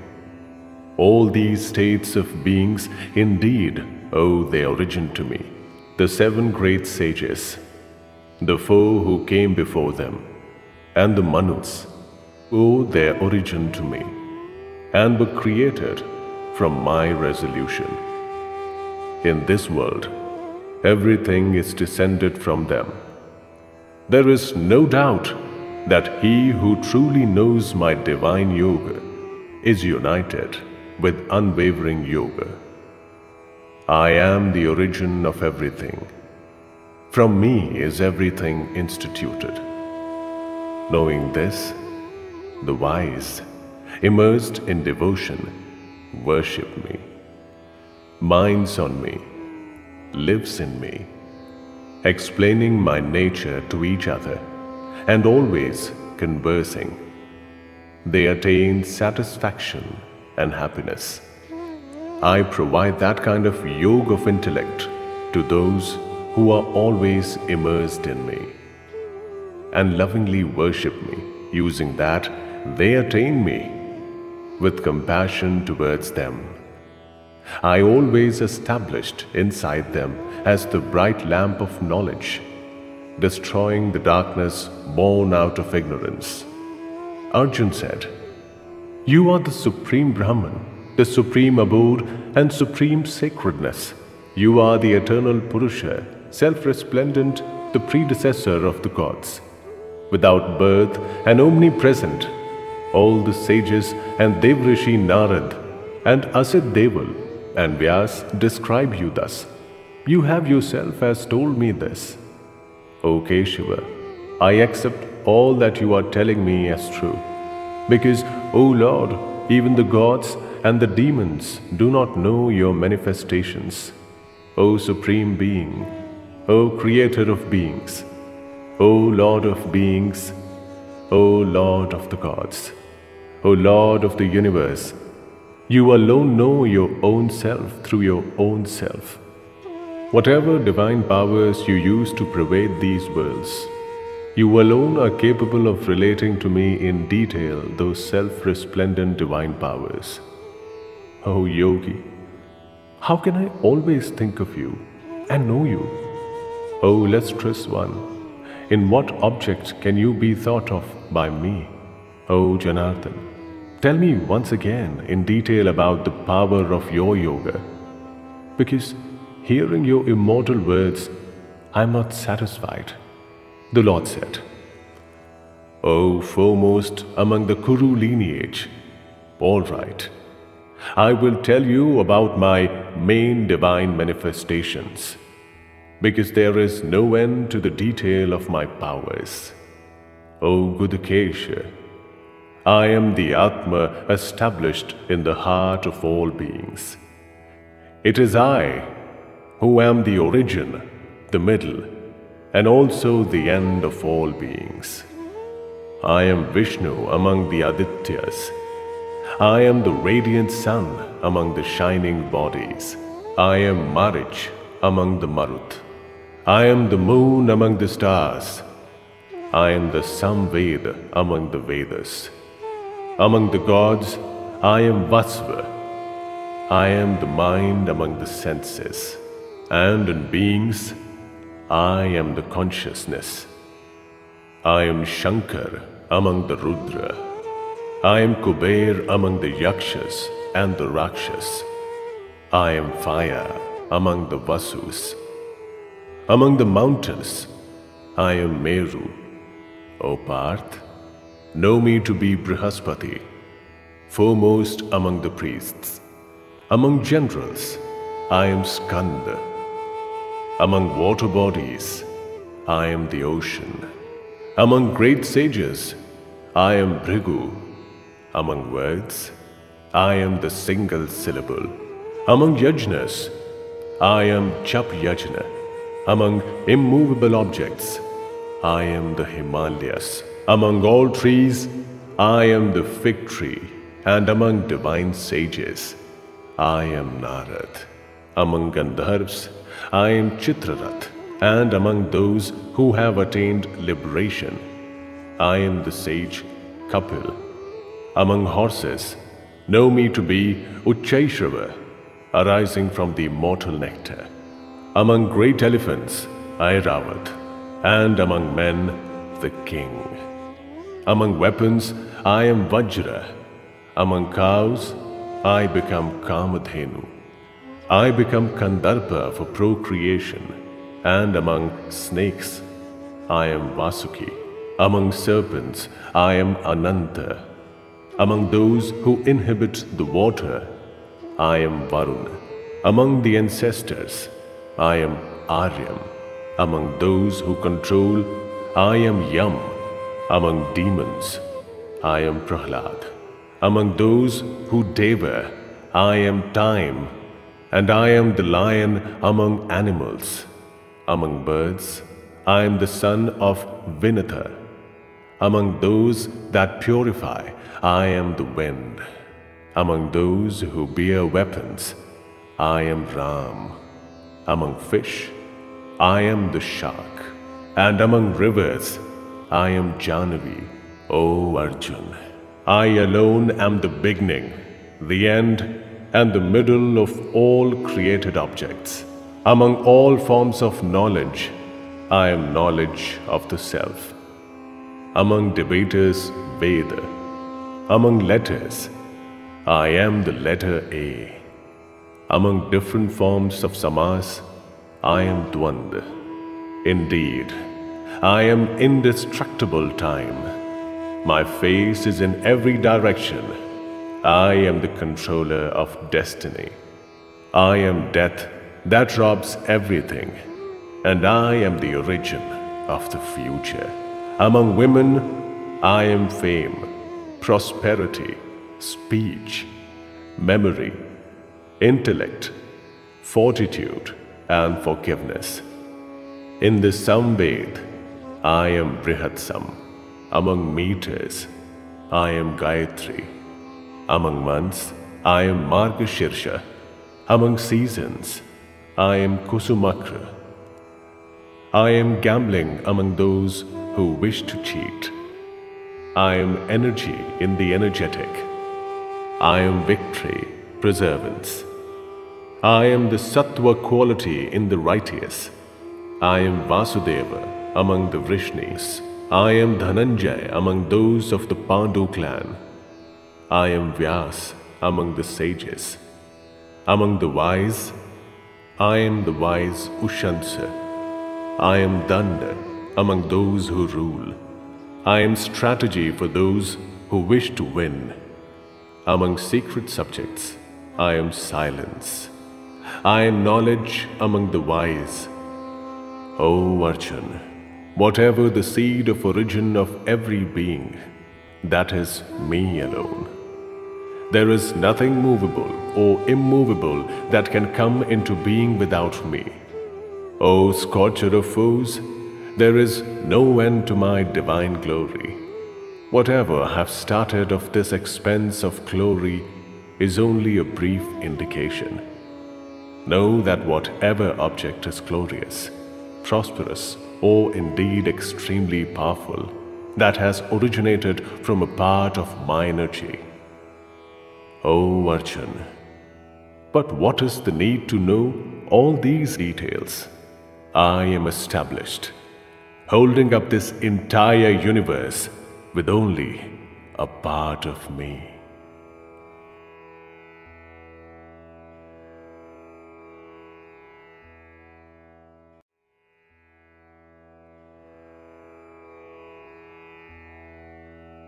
Shrimad Bhagavad Gita, Chapter 11.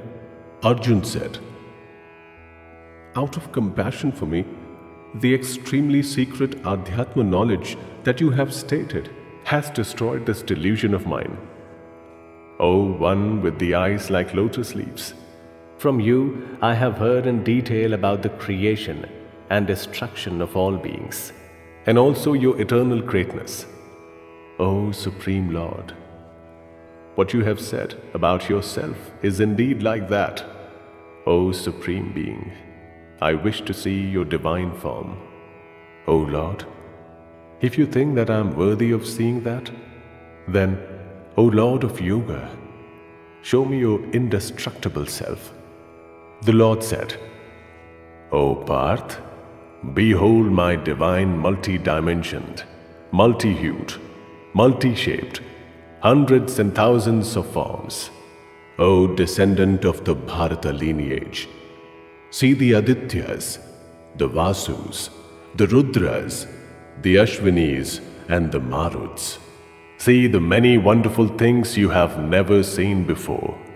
O Godakesh, in my body, in one place, see the entire universe, with all that is movable and immovable. Also see today whatever else you want to see. You will not be able to see me with your own eyes. Therefore, I am giving you divine sight. Witness my divine glory." Sanjay said, "O king, having said this, Hari, the great lord of Yoga, then showed Parth the divine and supreme form, with many mouths and eyes, with many miraculous things to see, adorned in many resplendent ornaments, with many divine weapons raised, with divine garlands and clothing, anointed with divine fragrances, extremely wonderful everywhere, resplendent, infinite, with faces in every direction. If the brilliance of 1,000 suns simultaneously rises in the sky, then that brilliance can rival the brilliance of that great soul." Then Pandav saw the entire universe in one place, divided into many parts, in that great God of God's body. Then amazed, and with his body hair standing up, Dhananjay bowed down before the God with his head lowered, and with joined palms said, Arjun said, "O Lord, in your body I see all the gods and all the different types of beings, the divine sages and all the serpents, and the Creator Brahma seated on a lotus. O Lord of the universe, O universal form, I see you with many arms, many stomachs, many faces, and many eyes everywhere. And I don't see an end, a middle, or a beginning to you, with the crown, with the mace, with a chakra resplendent everywhere, like a mass of energy impossible to see, brilliant like the burning fire and the sun, impossible to measure. I see you in every direction. I have no doubt that you are eternal and supreme and the only thing worth knowing. You are the supreme refuge of this universe. You are the indestructible and original being, the upholder of ancient dharma. I behold you without beginning, middle and end, infinite in strength, with uncountable arms, the sun and moon in your eyes, face like ignited fire, scorching this universe with your energy. O great soul, the space between the sky and the earth is pervaded only by you. The directions are also pervaded. Witnessing this miraculous and terrible form, the three worlds are suffering. That array of gods is entering you alone. Some are frightened and with joined palms are craving protection. The array of great sages and pure souls are uttering words of pacification and are worshipping you with pure and profound prayers. The Rudras, the Adityas, the Vasus and the Sadhyas, the Vishvadevas, the Ashvinis and the Maruts, those who partake warm food, the Gandharvas, the Yakshas, the Asurs and arrays of the Siddhas are all gazing at you with amazement. O mighty armed one, the worlds are terrified, and so am I, at witnessing your great form, with many faces and eyes, many stomachs, many arms, thighs and feet, fearsome with many teeth. O Vishnu, touching the sky, resplendent, multi-hued, mouths stretched out, eyes large and fiery. Seeing you, I am frightened, and I cannot maintain my fortitude and peace. Seeing your several faces, fearsome with teeth and blazing like the fire of destruction, I have lost my sense of direction. I cannot find happiness. O Lord of the gods, O refuge of the universe, have mercy. All those sons of Dhritarashtra, with the collected kings and Bhishma, Drona, and that son of Asuta, and the chief warriors on our side, are dashing into your fearsome mouth with the terrible teeth. Some of them can be seen, heads smashed and attached to the joints of the teeth. Truly, like many currents and rivers, head towards and enter the ocean. Thus, those warriors of this earth are entering your mouths, flaming in all directions. As moths driven to destruction speedily enter a blazing fire, like that, these people are also swiftly entering your mouths for destruction. O Vishnu, in all directions, you are repeatedly licking, having swallowed all the worlds with your flaming mouths. Your fierce resplendence is scorching, having filled the universe with energy. Who are you? Tell me. You of the fierce form, I bow down before you. O great God, be merciful. I wish to know you, you who are the beginning, because I do not understand your inclination. The Lord said, I am the terrible destroyer of people. I am now about to destroy these people. Even without you, all the warriors in the opposing army formations will not exist. O Sabyasachi, therefore, arise, attain fame, triumph over enemies, and enjoy the undisputed kingdom. These have already been slain by me. You will only be the instrument.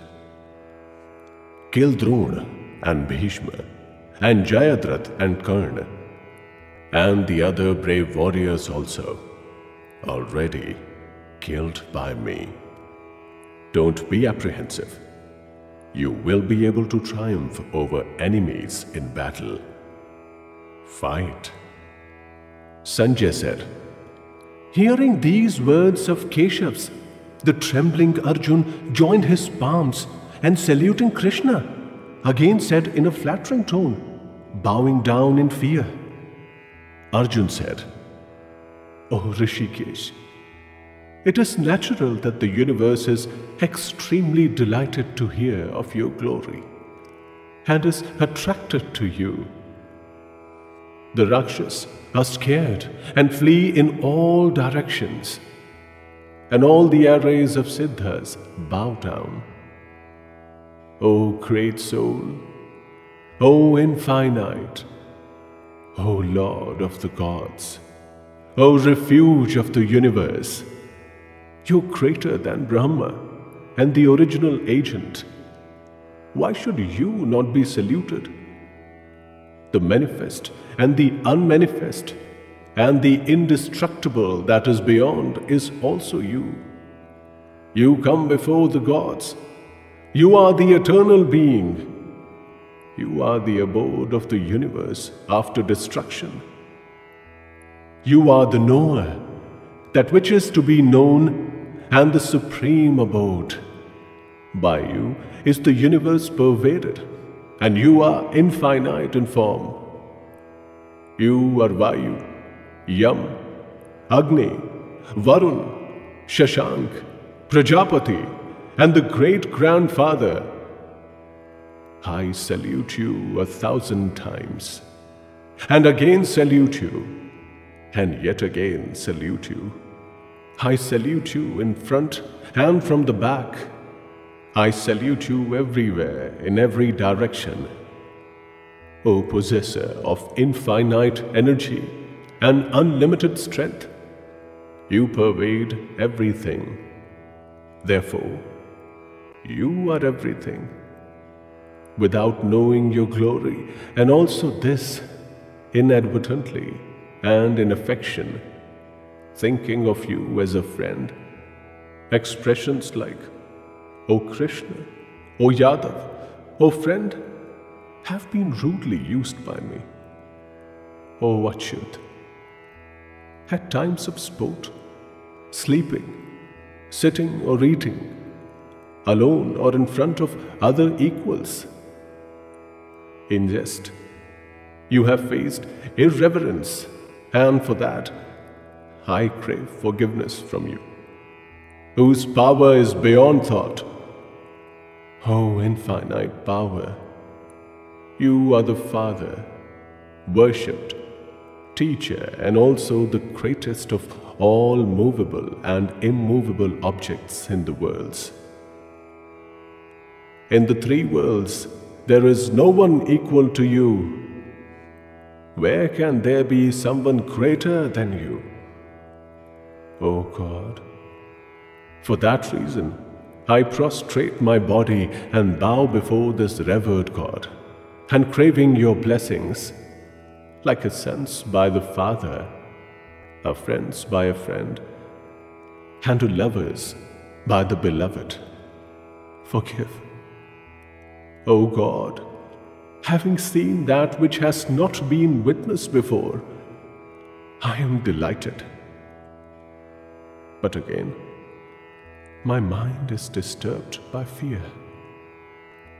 Therefore, show me your earlier form. O Lord of the gods, O abode of the universe, be merciful. I wish to see your earlier form, crowned with a mace and chakra in hand. O thousand-armed one, O universal form, become manifest in your four-armed form. The Lord said, O Arjun, having been pleased with my powers of yoga, I have shown this resplendent, infinite, primeval, and supreme universal form. Apart from you, this has not been seen by anyone before. O great hero of the Kuru lineage, not through the Vedas, yajnas, study, nor through donations, nor even action or severe austerities, can this form of mine be witnessed by anyone other than you in this human world. Be not fearful at witnessing this fierce form of mine. Be not bewildered. Overcoming fear with a happy mind, may you behold that, my earlier form. Sanjay said, having said this, Vasudeva again showed Arjun his natural form. Having again assumed his peaceful form, the great soul assured the scared Arjun. Arjun said, O Janardhan, having seen your peaceful and human form, my mind is now calmed, and I am in control of my senses. I have become normal. The Lord said, the form of mine that you have seen is difficult to witness. The gods themselves are always desirous of seeing this form. Not through the Vedas, nor austerities, nor donations, nor even yajnas is it possible to see me in the form that you have seen me in. O scorcher of foes, O Arjun, it is only through single-minded devotion that this form of mine can be truly known or seen, or it becomes possible to get immersed in me. O Pandav, he who undertakes action for my sake is attached to me, is devoted to me, is detached and without enmity towards all beings, attains me.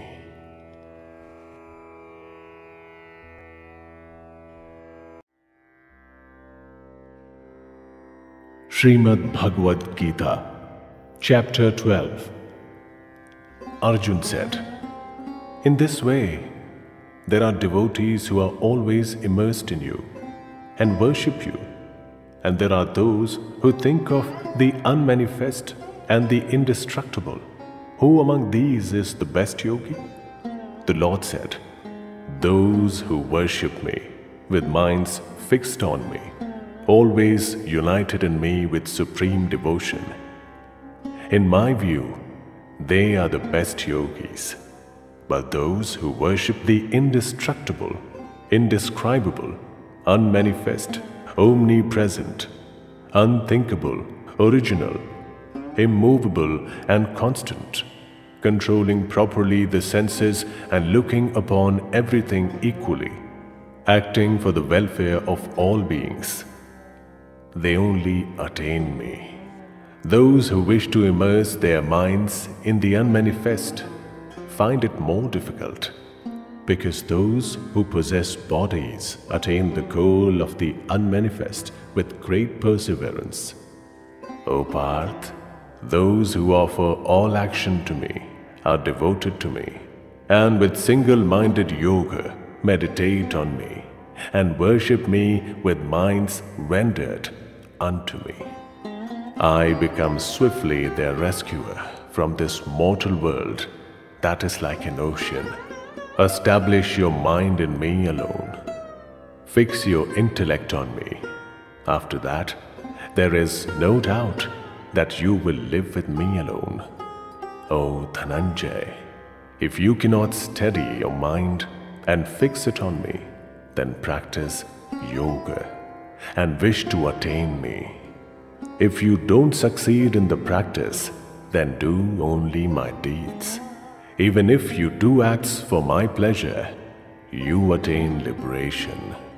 If, however, you are unable to perform these deeds also, then control your mind, give up attachment to the fruits of all action, and seek refuge in the yoga that is mine.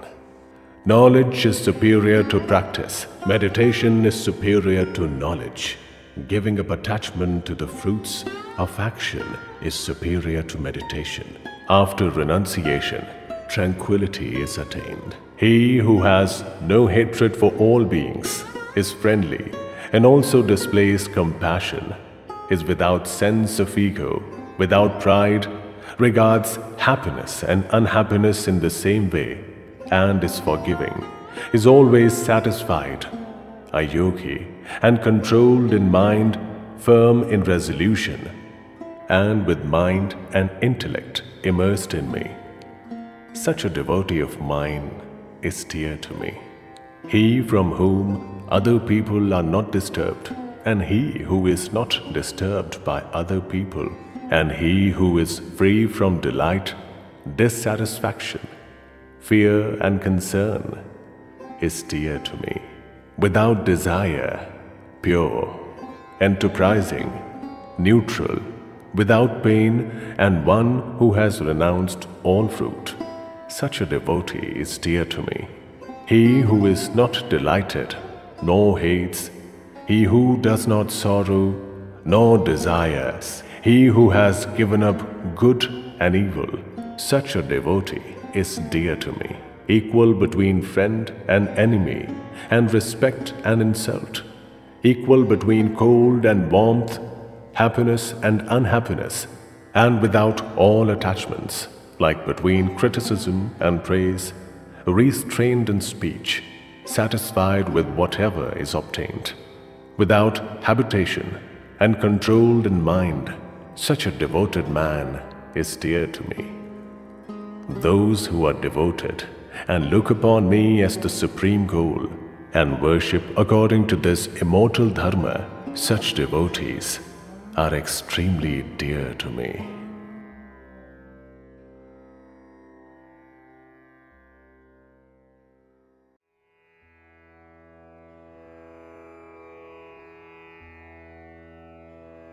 Srimad Bhagavad Gita, Chapter 13. The Lord said, O Kaunteya, this body is known as the Kshetra. He who knows this is called the Kshetrajna by those who have the knowledge. O descendant of the Bharata lineage, in every field, know me to be the Kshetrajna. My view is that knowledge about Kshetra and Kshetrajna is knowledge. Briefly hear from me what is that Kshetra, its nature and its transformation, and cause and effect within it.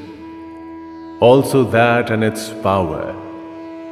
The rishis have sung this in different meters in several diverse ways.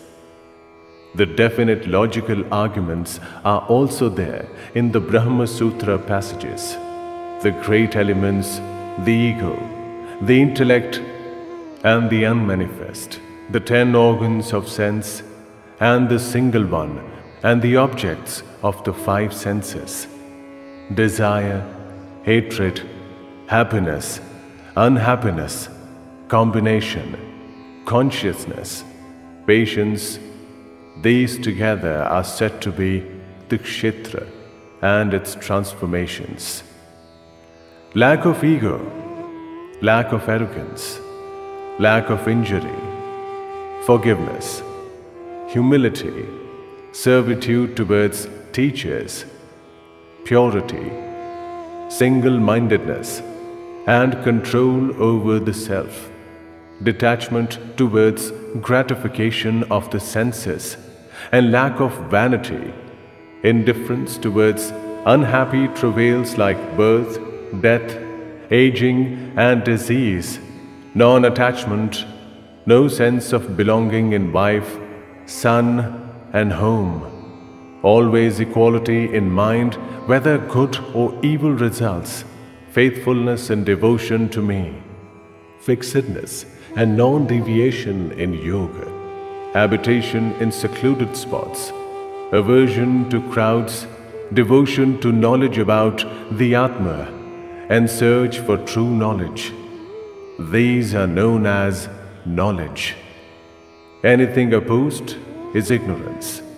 I will state that which is to be known.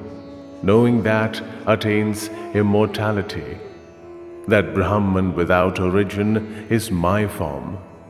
It is said, both eternal and transit, that has hands and feet everywhere, eyes, heads and mouths everywhere, and ears everywhere, is established in everything in this world, manifest in the qualities of all the senses, but without any sense, alone like the abode of everything, without qualities and the preserver of all qualities. That is outside all beings and yet inside them, moving and unmoving beyond knowledge because of subtleness, far and yet near. That is indivisible, but exists in every being in divided form. Know as the preserver, destroyer, and the creator of all beings. That is the light of all bright bodies, said to be beyond darkness. Knowledge, that which is to be known and attainable through knowledge, is established in the heart of everything. Briefly, Kshetra, and that which is knowledge and to be known have been stated. Knowing this, my devotee attains my nature. Know both Prakriti and Purusha to be without origin, and from transformations and the qualities to result from Prakriti. Prakriti is said to be the reason behind cause and effect. Purusha is said to be for happiness and unhappiness in enjoyment, because Purusha is established in Prakriti and enjoys Prakriti's qualities, and its good and evil birth is because of its association with these qualities. The Supreme Being in this body is known as one who witnesses, one who allows, one who sustains, one who enjoys the Supreme Lord and the Paramatma. He who knows the nature of Purusha and of Prakriti, whatever be the position he is in, will not be reborn. Some through meditation see the Atma in the Atma with the Atma. Others use Sankhya Yoga, and still others use Karma Yoga, and others, failing to know, hear from others and worship. Even they who are devoted to hearing transcend death. O best of the Bharata lineage, whatever movable and immovable objects are created, know them to result from the link between Kshetra and Kshetraj. He truly sees who beholds the indestructible Supreme Lord equally in all beings, while everything else is destructible. He who sees the great Lord equally established in everything, he doesn't kill the Atma with the Atma, and therefore attains supreme liberation. He who perceives all action as being performed by Prakriti and the Atma as a non-agent, he truly beholds. When he sees the different aspects of beings as established in one, and also everything manifested from there, he attains the Brahman. O Kantya, because it is without origin and without qualities, this Paramatma is unchanging, and although based in the body, does nothing.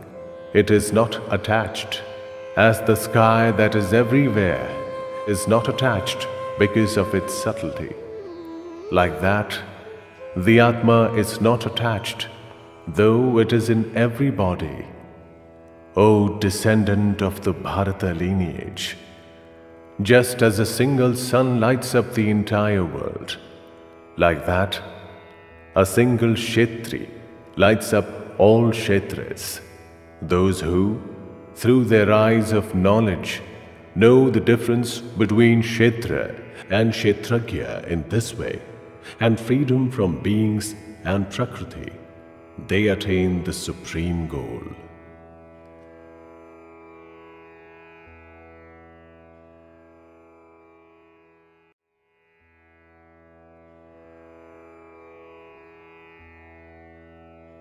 Shrimad Bhagavad Gita, Chapter 14. The Lord said, I am again starting the excellent and supreme out of all types of knowledge, knowing that all the sages are freed from this and attain supreme liberation, seeking refuge in this knowledge and attaining my true nature. They are not born at the time of creation, nor suffer at the time of destruction.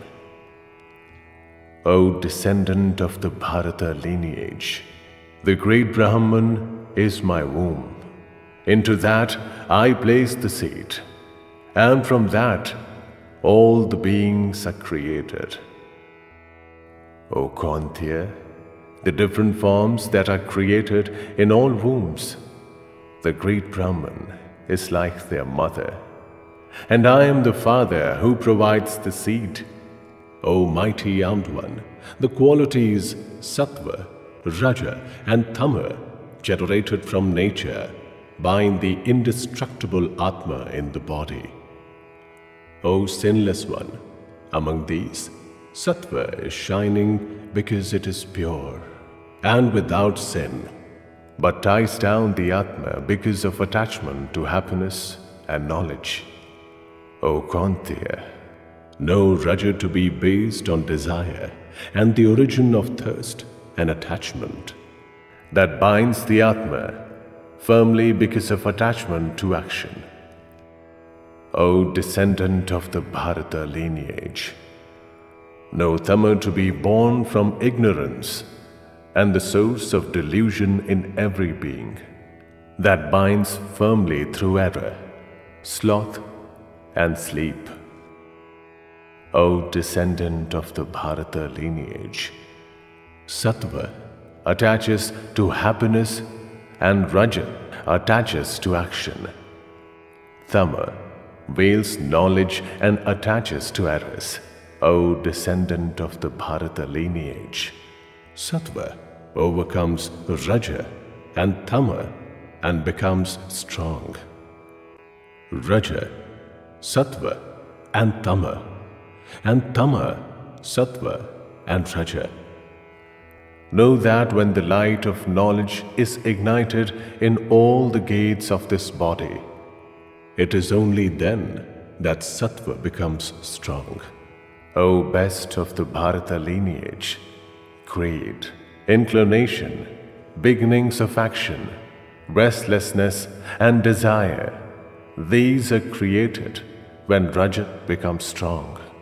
O descendant of the Kuru lineage, darkness, lack of enterprise, inadvertence and delusion, these are created when Tama becomes strong. For being dies when Sattva becomes strong, then he attains the shining world reserved for those who have the supreme knowledge. Death, when Rajas becomes strong, leads to rebirth as someone addicted to action. And death, when Tamas, leads to rebirth as subhuman species. It has been said that Sattva-type action has the fruit of pure happiness. Raja-type has the fruit of unhappiness, and Tama-type has the fruit of ignorance. From Sattva, wisdom results, and from Raja, greed, and from Tama, only inadvertence, delusion, and ignorance result. Those with a preponderance of sattva ascend above. Those with raja stay in the middle. Those with despicable tama qualities descend below. When the seer doesn't see any agent other than the qualities and knows that which is beyond the qualities, he attains my nature. When the being transcends the three qualities that are the origin of the body, he attains immortality, free from birth, death, old age, and unhappiness. Arjun said, "O Lord, from what science does one know who has transcended? What is his conduct, and how does he transcend these three qualities?" The Lord said, "O Pandav, he who is engaged in knowledge and inclination and delusion, and yet does not hate, nor desire if these are withdrawn. He is established in indifference, and the qualities don't disturb him. Knowing the action of the qualities to be of this form, he is steady and doesn't waver, equal between happiness and unhappiness, established in himself, equal between earth, stone and gold, similar in treatment of the loved and the hated, tranquil, similar between praise and censure, he who treats respect and insult alike, friend and enemy alike, and discards all beginnings of action. He is said to have transcended the qualities. He who worships me single-mindedly and with unwavering devotion, he transcends these qualities and is worthy of attaining the state of the Brahman, because I am the embodiment of the Brahman, indestructible, immortal, and also of eternal dharma and absolute bliss.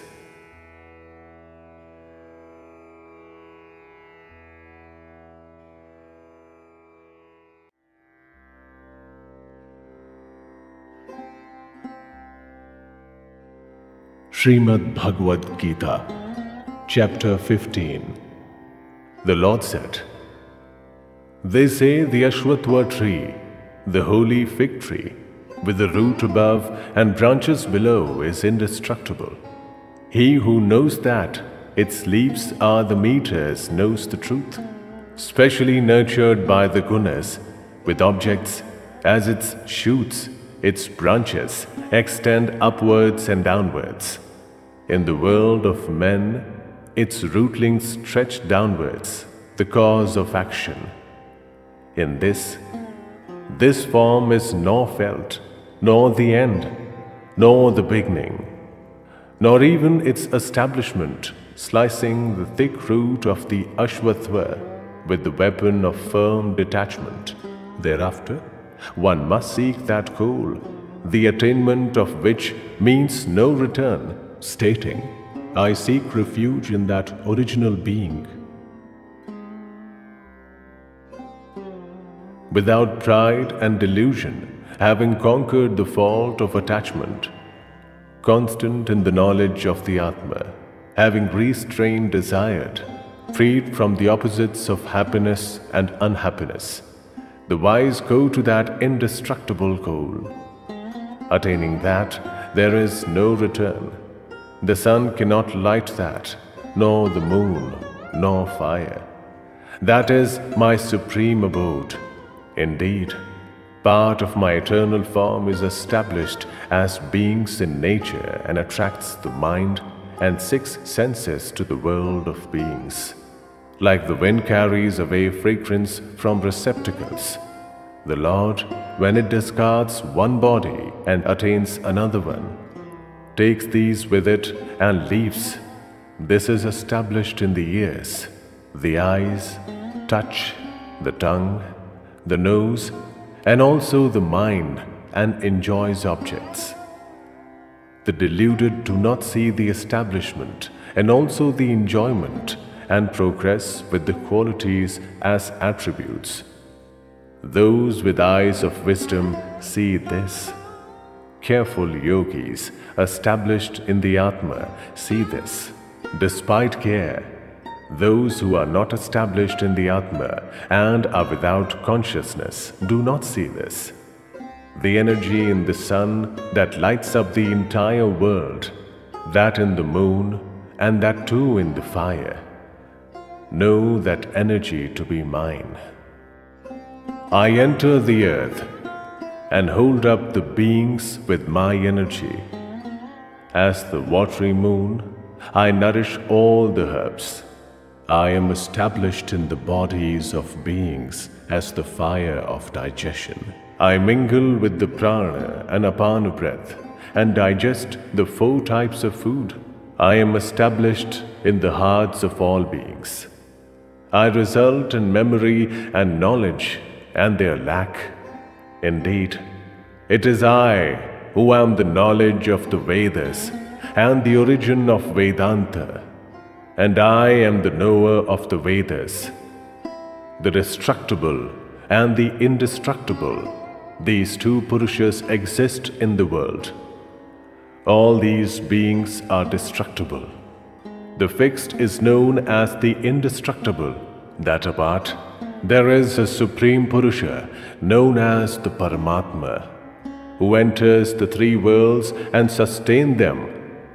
The indestructible Lord, because I am beyond destruction and superior even to the indestructible.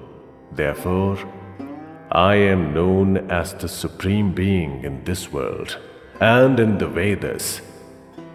O descendant of the Bharata lineage, without delusion, he who knows me as the Supreme Being, he is omniscient and worships me in every way. O pure one, O descendant of the Bharata lineage, thus this extremely secret knowledge has been related by me. This understanding leads to knowledge and accomplishment.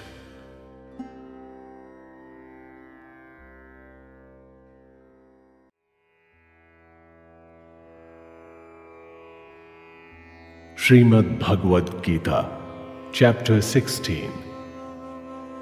The Lord said, O descendant of the Bharata lineage, absence of fear, pureness of heart, steadiness in Jnana Yoga, donation and control, yajnas, self-study, practice of austerities and simplicity, absence of injury to others, truthfulness, lack of anger, renunciation, tranquility, lack of criticism of others, compassion towards beings, lack of avarice, gentleness, sense of shame, steadfastness, energy, forgiveness, perseverance, cleanliness, absence of hatred, absence of ego.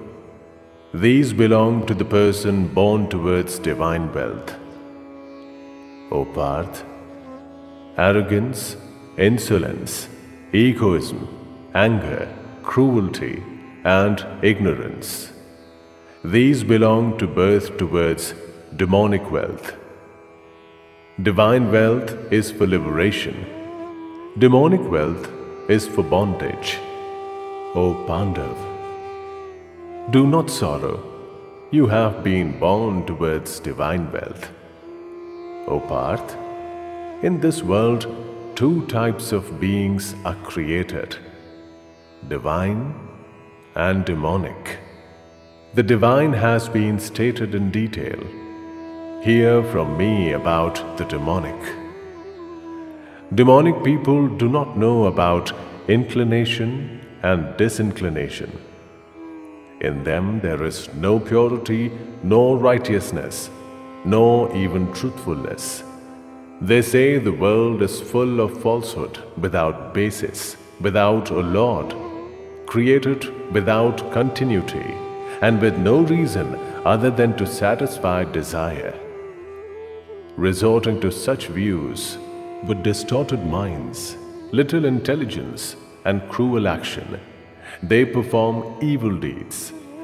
They are born to destroy the world, seeking refuge in insatiable desires, deluded with a sense of insolence, pride and arrogance, accepting surge of the untrue and performing impure rites. They act, resorting to immeasurable thoughts till the time of destruction, convinced certainly that the enjoyment of desire is supreme, tied down with the noose of 100 hopes, prone to lust and anger, and accepting evil means for the sake of desire gratification. They wish to accumulate wealth. Today I have gained this. I will get that desired object later. I have this, and again that wealth will also be mine. This enemy has been killed by me. I will also kill the others. I am the Lord. I am the enjoyer. I am the successful, strong and happy. I am wealthy and of noble descent. Who is there equal to me? I will perform yajnas. I will donate. I will pleasure myself. Deluded by ignorance in this way, minds distracted by many thoughts, caught in the net of delusion, addicted to gratification of desires, they are hurled into impure hell, self-glorifying, haughty, proud because of wealth.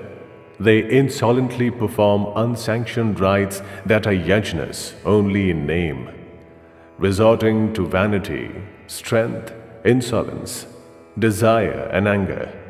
They hate me in their own bodies and in the bodies of others, and are disfavored. In this world I hurl those hateful, cruel, evil, and burst among men into demonic births several times. O Kaunteya, from birth to birth, the deluded don't attain me, and obtaining demonic births go down even further. Desire, anger, and avarice. These are the three types of doors to hell and destroyers of the Atma. Give up these three. O Kaunteya, the man who is freed from these three dark doors and follows that which is good for the Atma, thereafter attains the supreme goal. He who deviates from the prescription of the Shastras and acts as he desires like doing, that person doesn't attain liberation or happiness or the supreme goal. Therefore, in deciding what should be done and what should not be done, the Shastras are your test. In this, get ready to perform action, knowing what the Shastras prescribe.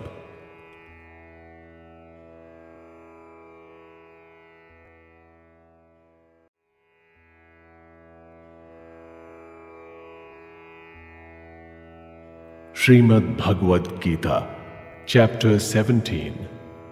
Arjun said, those who discard the prescriptions of the Shastras but worship with recourse to faith, what is their devotion like? Is it Sattva, Raja or Tama? The Lord said, according to their nature, people show three kinds of faith: Sattva type, Raja type, and Tama type.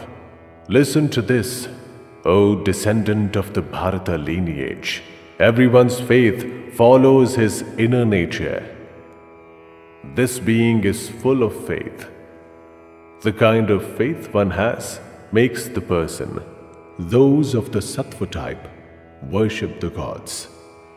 Those of Raja type, Yakshas and Rakshas. The others of the Tama type worship ghosts and devils. Those who perform terrible austerities not sanctioned by the Shastras, full of insolence and ego, deriving strength from desire and attachment, devoid of consciousness, torture the elements in the body and also me inside the body. Know them to be driven by demonic resolution. The favored food of all is of three types, and so too sacrifice, meditation, and donations. Listen to the distinction between these. The sattva type favor food that increases life expectancy, vitality, strength, freedom from disease, happiness, and joy, tasty, oily, nourishing, and pleasant. The Raja type favor food that is extremely spicy, acidic, salty, hot, pungent, dry, and burning, increasing unhappiness, sorrow, and disease. The Tama type favor food cooked a long time ago, no longer succulent, and with a bad smell, stale, and tasted by others, impure. The sacrifices performed according to prescribed rites, pacifying the mind, without attachment to fruits, and only because such sacrifices ought to be performed, are of the sattva type, O best of the Bharata lineage. But no, sacrifices performed in search of fruits, or indeed because of insolence, to be of the Raja type. Sacrifices without following prescribed rites, without donating food, without mantras, without donations, and without faith, are said to be of the Tama type. Worship of gods, brahmanas, teachers and the wise, purity, simplicity, brahmacharya, and non-violence, these are known as physical austerities. Not uttering words that leads to anxiety, speaking the truth, and that which is pleasant and leads to welfare, and self-study, these are known as verbal austerities. Tranquility of mind, lack of cruelty, reserve in speech, control of one's self, purity in attitude. All these are known as mental austerities. These three types of austerities performed single-mindedly by men, without attachment to fruits, and with supreme faith, are said to be of the sattva type. Austerities performed with the objective of obtaining praise, respect, or worship, and based on insolence, are said to be of the Raja type, and in this are temporary and uncertain.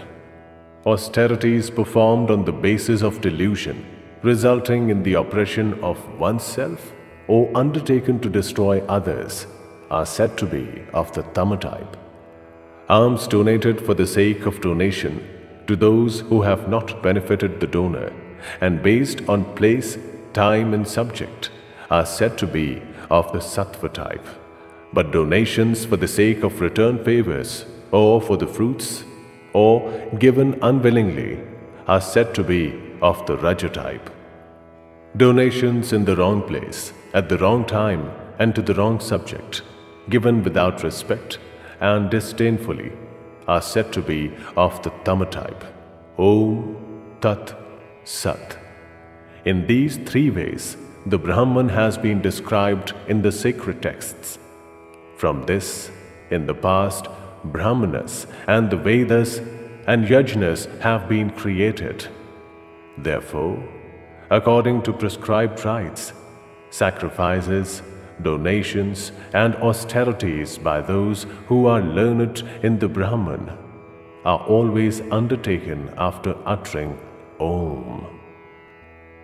Those who desire liberation give up desire for fruits and undertake sacrifices, donations, and austerities after uttering Tat. O Parth, Sat is used to signify existence and superiority, and the word Sat is also used for auspicious acts. Steadfastness in sacrifices, donations, and austerities is known as Sat, and action performed towards those ends is also indeed known as Sat. O Parth, sacrifices, donations, and austerities, and any other action undertaken without faith are known as the opposite of Sat. with nothing in this world or in the afterworld.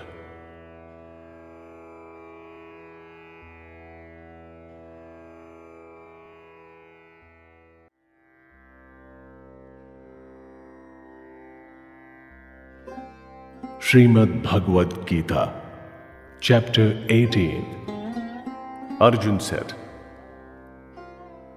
O mighty armed one, O Rishikesh, O slayer of Keshi, I wish to separately understand the essence of renunciation and relinquishing. The Lord said, the wise know the relinquishing of action that satisfies desires as sannyas. The discriminating call the relinquishing of the fruits of all action, tyaga. Some learned people say that all action is associated with evil and should be relinquished. Some others say that action like sacrifices, donations, and austerities should not be relinquished. O Supreme among the Bharata lineage, listen to my decided views about that relinquishing. O Tiger among men, it has been said that relinquishing is of three types: sacrifices, donations, and austerities are not to be relinquished. Those actions certainly have to be performed, because sacrifices, donations, and austerities purify the hearts of the learned. O Parth, but even these actions should be performed through relinquishing attachment and fruits. That is my decided and supreme view. It is not advisable to renounce indicated action. Discarding this through delusion is known as tamatype. He who relinquishes action because action leads to discomfort and requires physical exertion performs rajatype relinquishing. He doesn't receive the fruits from relinquishing. O Arjun, sattva-type relinquishing is known as that where attachment and fruits are relinquished, an action is performed only because it is indicated action. Immersed in the sattva quality, steady in learning and without doubt, the relinquisher doesn't hate disagreeable action and become addicted to agreeable action.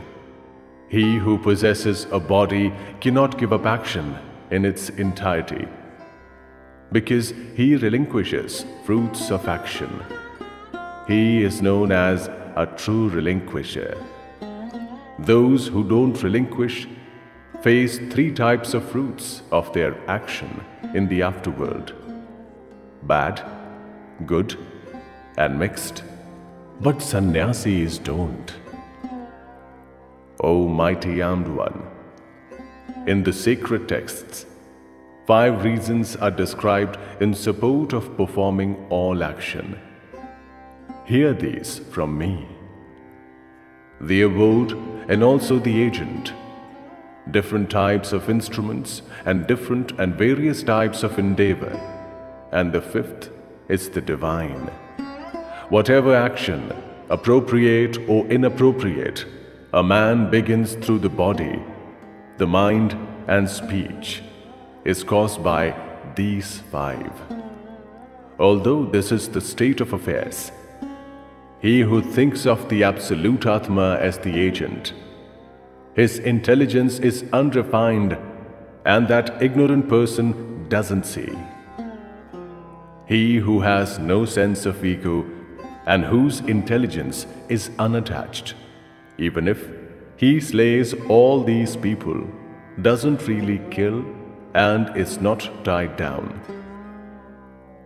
Knowledge, that which can be known, and the knower are the 3 impetuses behind action. The action, the instrument, and the agent form the base for action. According to qualities, Three types of differences in knowledge and action, and the agent are described in Sankhya. Listen properly to that too. That which is in all beings, in differentiated form, sees the undifferentiated and indestructible substance. Know that to be sattva-type knowledge.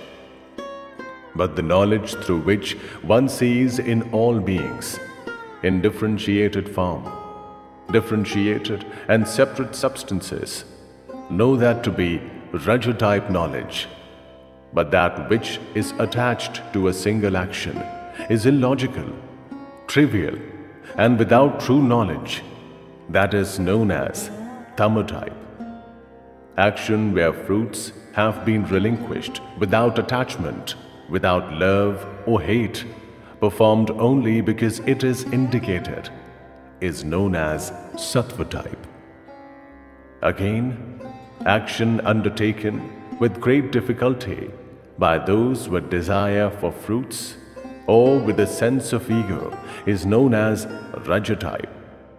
Action begun under delusion, without consideration of consequences, destruction, injury, and one's own capabilities, is known as tama-type.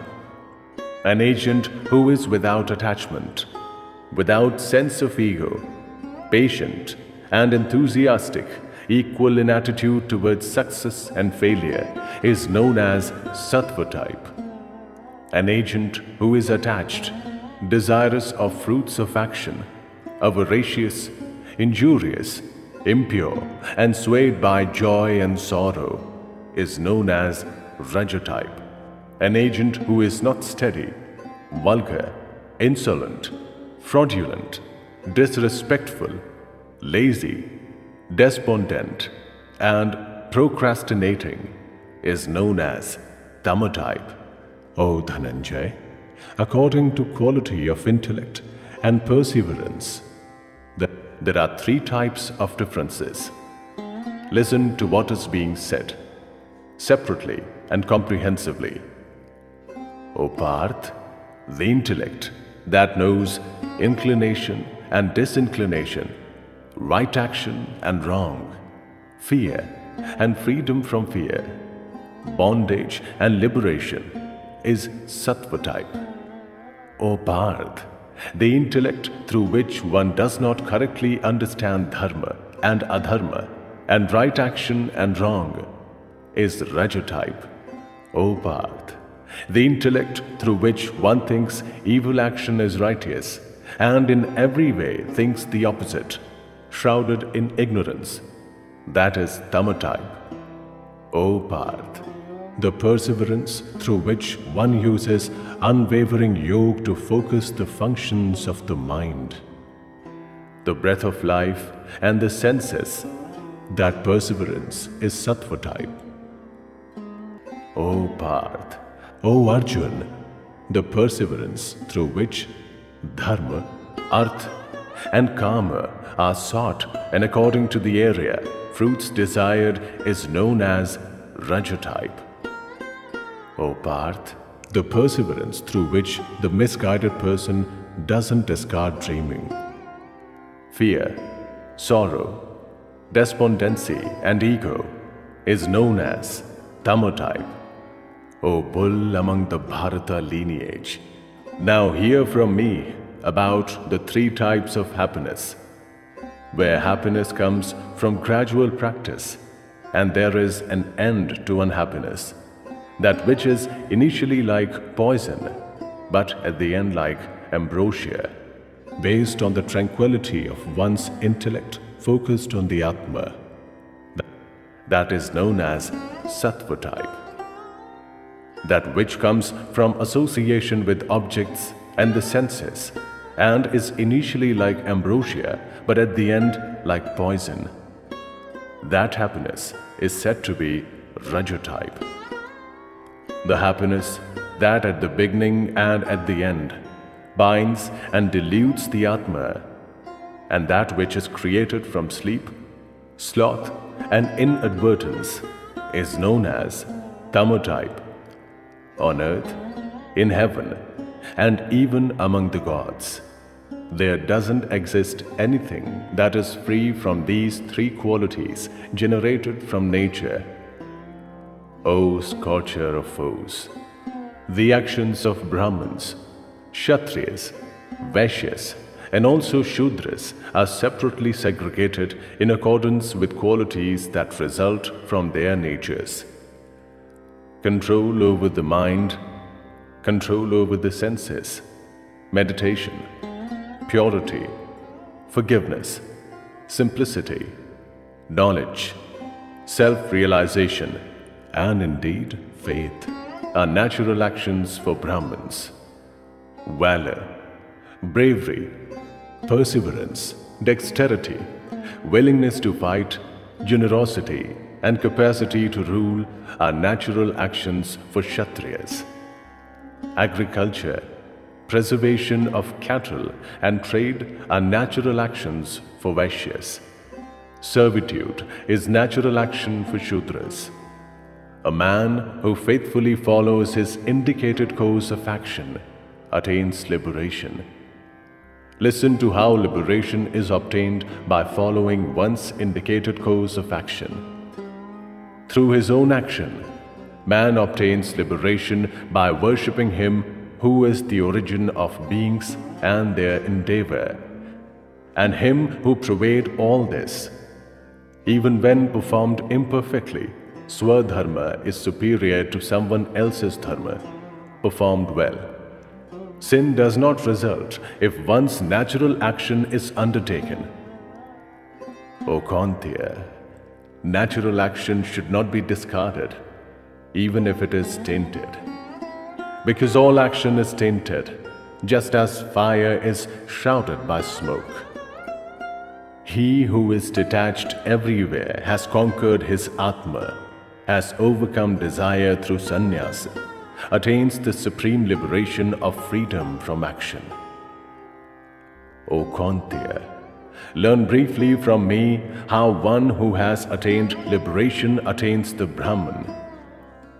That is the supreme form of knowledge, united with pure intellect, controlling the Atma with perseverance, discarding objects like sound and renouncing love and aversion, inhabiting a secluded place, eating little, restraining speech, body, and the mind, constantly practicing meditation, seeking refuge in renouncement, discarding ego, power, insolence, desire, anger, and possessions.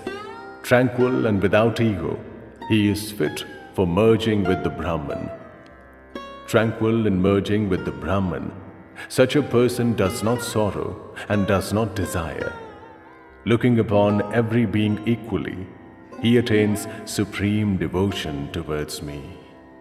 Through devotion, he comprehends my true nature, who I am and my different forms. Then, after knowing my true nature, enters. Seeking refuge in me, he always performs all action, and through my blessings attains the eternal and indestructible abode. Through the mind, offering up all action to me, devoted to me and seeking refuge in Buddhi Yoga, always immerse your mind in me. With mind immersed in me, with my blessings, you will overcome all difficulties. But if, through a sense of ego, you don't listen to me, you will be destroyed. Through a sense of ego, you are thinking that you will not fight. But this resolution is false. Nature will compel you. O Kantiya, whatever you don't wish to do because of delusion, you will have to undertake in spite of that, because you are tied down by your natural duty. O Arjun, the Lord is established in the hearts of all beings, and through Maya makes all beings whirl, as if they are mounted on machines. O descendant of the Bharata lineage, In every way, seek refuge in Him alone. Through His blessings, you will attain supreme tranquility and the eternal abode.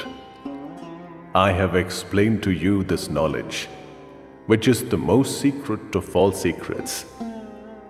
Having examined it completely, do what you wish to do. Listen yet again to my supreme words, the most secret of all secrets. You are my dearly beloved. Therefore, I am telling you what is good for you. Immerse your mind only in me. Be devoted to me, worship me, bow in obeisance before me. I am pledging that you will attain me, because you are my beloved. Discard all dharmas and seek refuge only in me. I will free you from all sins. Do not sorrow. You should not state this to those who do not meditate, or are devoid of devotion, or do not wish to hear, nor to those who show me disrespect. There is no doubt that he who explains this most secret knowledge to my devotees displays supreme devotion towards me and will attain me alone. Among men, there is no one who does greater service to me. In the world, there is no one, and there will be no one more dear to me. And he who will study this dialogue of ours on Dharma, my view is that he will worship me through Jnana Yoga. The man who only listens with faith and without disrespect, he too will be freed from sin and attain the worlds attained by those who are pure of deeds. O Parth, have you listened to this with single-minded concentration? O Dhananjay, has your delusion of ignorance been destroyed? Arjun said, O Achyut, through your blessings, my delusion has been destroyed. I have obtained knowledge about what should be done and what shouldn't be done. I am steady. I no longer suffer from doubt. I will do what you instruct.